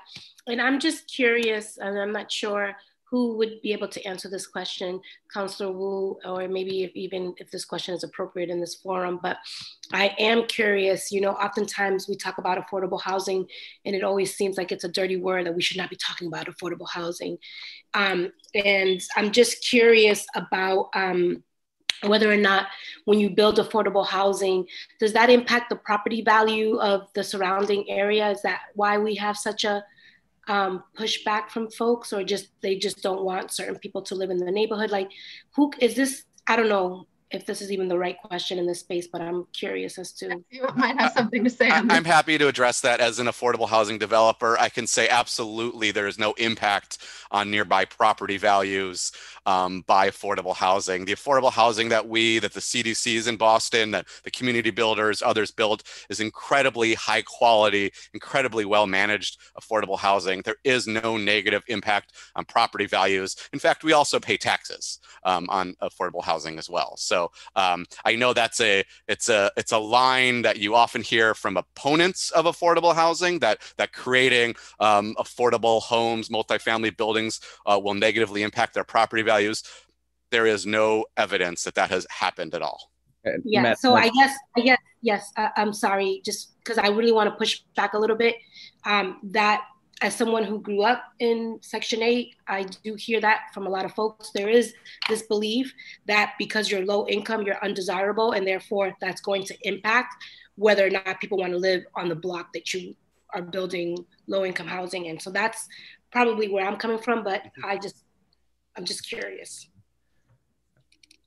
Madam Chair, may I add to that? So, Councilor, it's a really important question, and in our research, and it's not certainly groundbreaking research, there's actually been a lot of good, more widespread publicity on these issues recently, is that so much of zoning was initially developed in this country to be racially and economically exclusionary.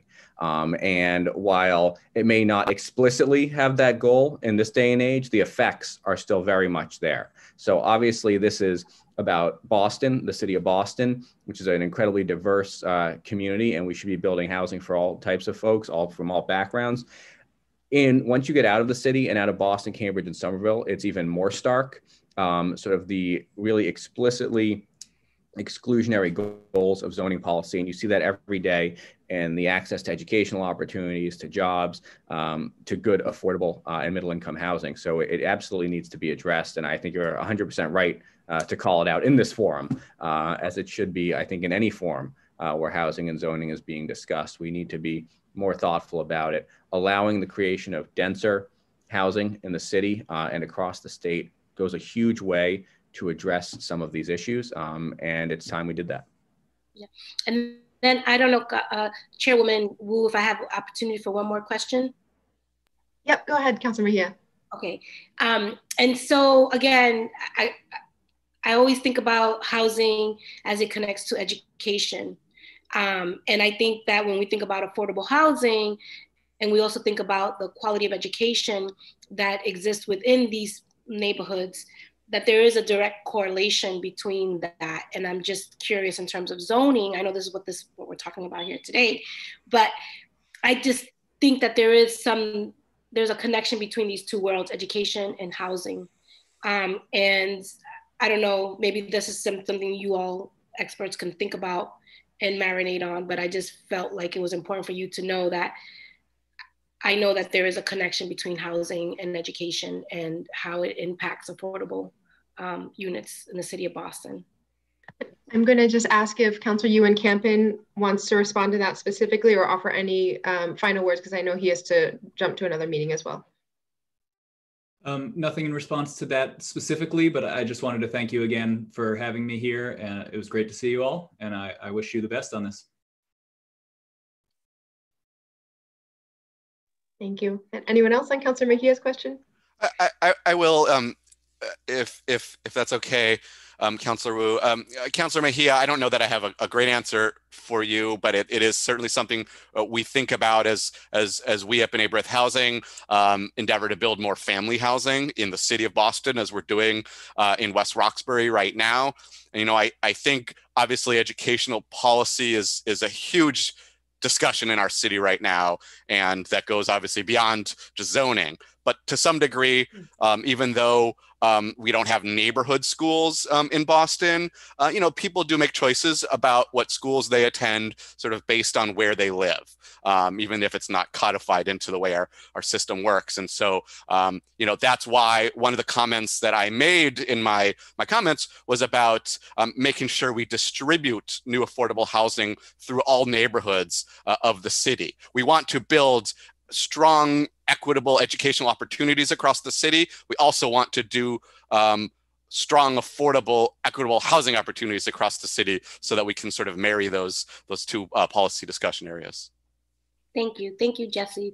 And that's all, Councilor Wu. I don't have any more questions for now. Thank you, Josh. It's good to see you. Thanks. Thank you. Councilor Braden is next in the lineup, although I know she had mentioned earlier she had an 11:30 hard stop, so I think there's a chance. Councilor Braden, are you there? Okay. And I believe Councilor Arroyo and Council President Janey were going to defer their questions this round as well. So back to our lead sponsor, Councilor Bach, for her second round. Thank you for deferring earlier. No, that's fine. Thank you, Madam Chair. And I think a lot's been said. I think that one thing I'll flag that's sort of different about the Cambridge and Somerville approaches is that Cambridge, well, they both did it across the city, but because of that new zoning that Ben mentioned that's come in Somerville, it's transit oriented, that new zoning. And so therefore also these like zones of permission become transit oriented. And I think that's like something for us to discuss as a city. On the one hand, what's appealing about that is acknowledging how central, you know, transit is to living in the city, especially as a low and moderate income person, although frankly, all walks of life use the T. And that's a conversation that we're having very robustly right now with some terrible cuts recommended. But I think that there's an advantage to acknowledging that it's particularly great to put affordable housing close to transit. On the other hand, I think what Jesse said is really important about us having affordable housing in all parts of the city, and what Josh said about the fact that historically there are areas of historic exclusion through zoning that have been designed to keep people of all walks of life out of certain parts of the city. And we're actually trying to push back against that with our fair housing zoning work under the leadership of Councilor Edwards. So I just think in a city like Boston, where frankly, the whole city is pretty transit accessible compared to many other parts of the state and country, you know, we want to make sure that anything that we do will really open up the possibility of this affordable housing in all quarters. And so I would have asked Ben about that decision, but he's had to jump. So I think the one other comment I would lodge is that, you know, I was still working at the BHA when the Pine Street Community Builders Project was under discussion. And it was a big deal that the Housing Authority was able to get sort of 80 odd project-based vouchers to help make deeply affordable units happen. And I think to the mayor's point, Mayor Siddiqui's point, like, I don't think people understand when we talk about getting deeply affordable housing, the number of resources and the ways that the stars have to align to make that possible. And I think that the idea that we would get the amount of supportive housing resources that Pine Street is marshaled for that building and the number of deeply affordable project-based vouchers that the BHA has marshaled, and all of the acumen that TCB has brought to the table, and that then we would be in this situation where the project isn't going forward. I think it's just like, I think there's a degree of invisibility of how many resources are being held up there that we really need to understand and remove obstacles to. And my final note would be something that Councillor Wu often raises. I think our existing zoning system creates real arbitrage in terms of land value. Like people who reckon that they can get something permitted versus people who aren't sure, right? The former category of person, the land is worth more to them, and so they can bid more. And it's really not a great system from the perspective of transparency and consistency. I think that having some rules across the board that gave affordable housing developers a level of confidence about what they were going to be able to get permitted would be both good for our goals of proposing affordable housing, and would also be really good for kind of a level of equity across the board of access to that kind of development work. So it's something I just want to flag. This has turned into a comment rather than a second round of questions. I just want to flag that it's certainly something that my office is looking to sort of move into an ordinance conversation in the new year. And I really appreciate all the colleagues joining today, and everybody, all the expertise on the advocate and adjacent community side coming to the table. So thank you, Madam Chair. And thank you to my colleague, Councillor O'Malley. Thank you. Do any of the panelists want to respond to that or offer any final comment? And then I'll kick it over to Councillor O'Malley for a closing statement as well. Just say I agree wholeheartedly with my successor as District 8 City Councilor. And before we close, I know in the interest of time, I'll be very brief here, is that I think Molly was mentioning this earlier in response to one of Councilor Mejia's comments, is that we need to also be thinking about the entire housing ecosystem and what affordable means. Councilor Bach was talking about deeply affordable, subsidized, deed-restricted housing, which is of critical need in the city of Boston and really across the Commonwealth.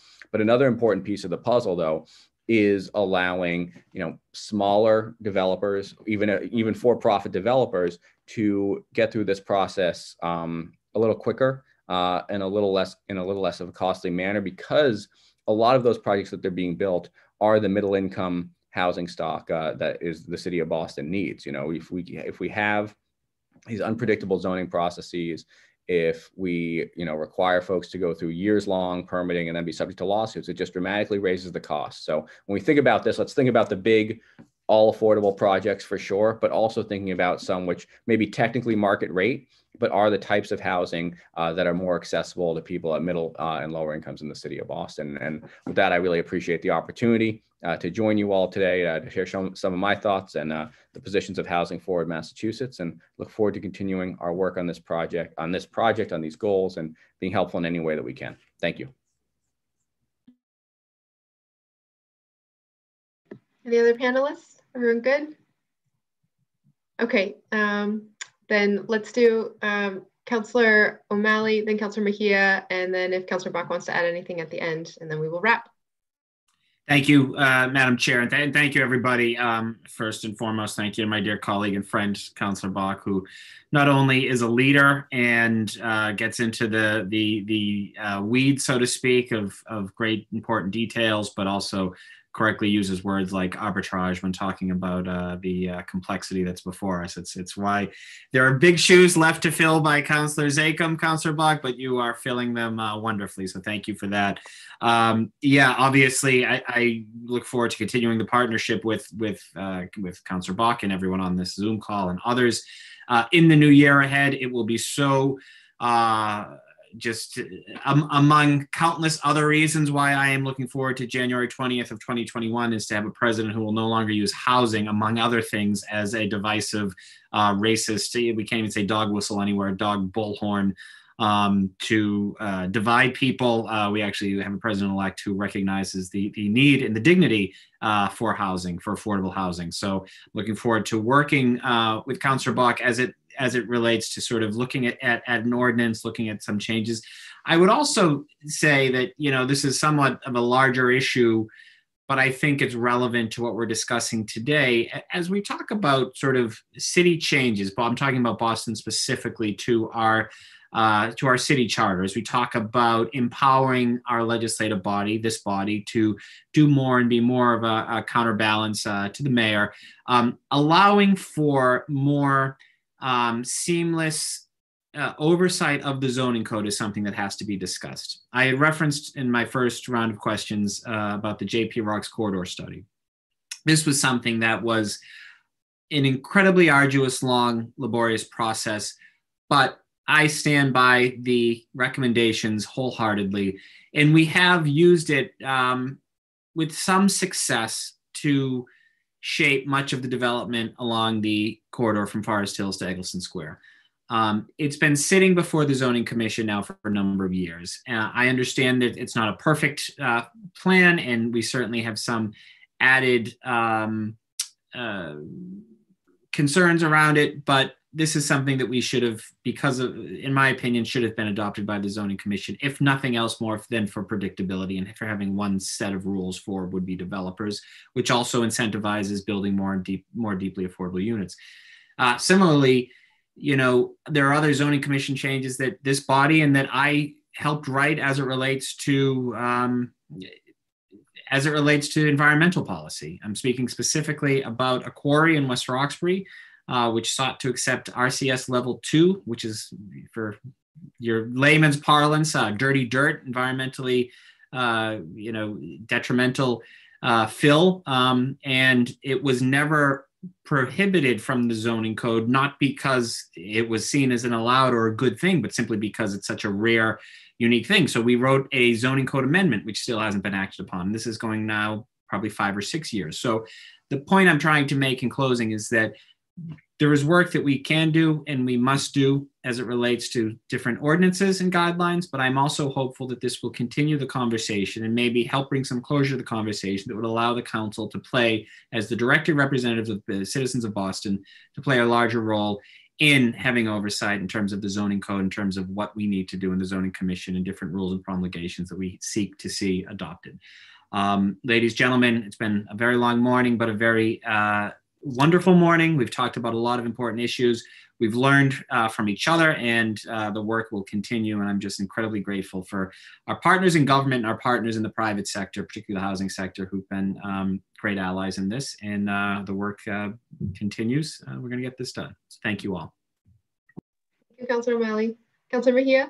Yes, thank you, Chairwoman Wu, and Councilor O'Malley and and Councilor Bach for bringing all of us together today.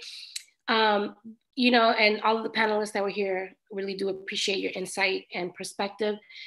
I feel in many ways that, you know, I'm happy to be in this position because I'm learning a lot about why we haven't been able to move the needle in so many different spaces. We talk about affordable housing, and then you participate in hearings like this, and then you realize, oh my God, we can't build affordable because there's 500 layers of laws that prevent us from moving the work. And I think that this is what's so frustrating for a lot of advocates and people who are living the realities, is because we feel we get a lot of lip service, but it's not really lip service. What it is just there's very little, oftentimes we lack the political will and courage to move beyond these conversations and say, you know what, the buck stops here, we're gonna do X, Y, and Z. And we should not have countless conversations about the same thing. We should just get to the point where it's like, Councilor Bach, go ahead and write that ordinance. Let's get that working session up and running. Let's get, you know, the community engaged. People need to put their differences aside and let's just get to the business at hand. Because if we don't act with a sense of urgency, most of the people who are living in the city of Boston are going to end up in Brockton, which already they are moving to Brockton, Randolph. And it's like just displacement is crazy here in the city of Boston. And we're getting to the point where we're gonna have to start taxing the city of Boston for every person that gets kicked out, right? Because either we're gonna have to do something about the situation, or we're gonna have to start hitting our own pockets. And I know that's crazy talk, but I'm just telling you all that people are just frustrated out in these streets. And so I'm really excited that you all are here and we're having this conversation, but we need to move beyond these dialogues and show people that we're ready to roll up our sleeves and do the business of the people. And I'm looking forward to doing this alongside each and every one of you. And thank you so much. Thank you, Councilor Mejia. Okay, last word to Councilor Bach. Thank you so much, Madam Chair. I gave my closing comments at the top, and so just really grateful to everyone's participation. And I couldn't second Councilor Mejia more strongly. I think the things that are in our power that are just operating every day to slow down the urgent work of this city and of making this a city for all are things that we just have to move with lots of speed on. So I think this is one of them. So looking forward to it in the new year. Thank you, Madam Chair. Thank you. And thank you to everyone, again, especially our lead sponsors, Councilor Bach and Councilor O'Malley, to all of our panelists from the administration, from community, to the pleasure of seeing colleagues from outside the city and our former colleagues. Thank you, everyone. This will conclude today's hearing on docket 0941. This hearing is adjourned. Thank you. Thank you. Have a great day, all. You have to gavel us, gavel us. I just have an apple and a pen. Gavel away. Thank you. Right, see y'all. Thank you, Carrie. Bye.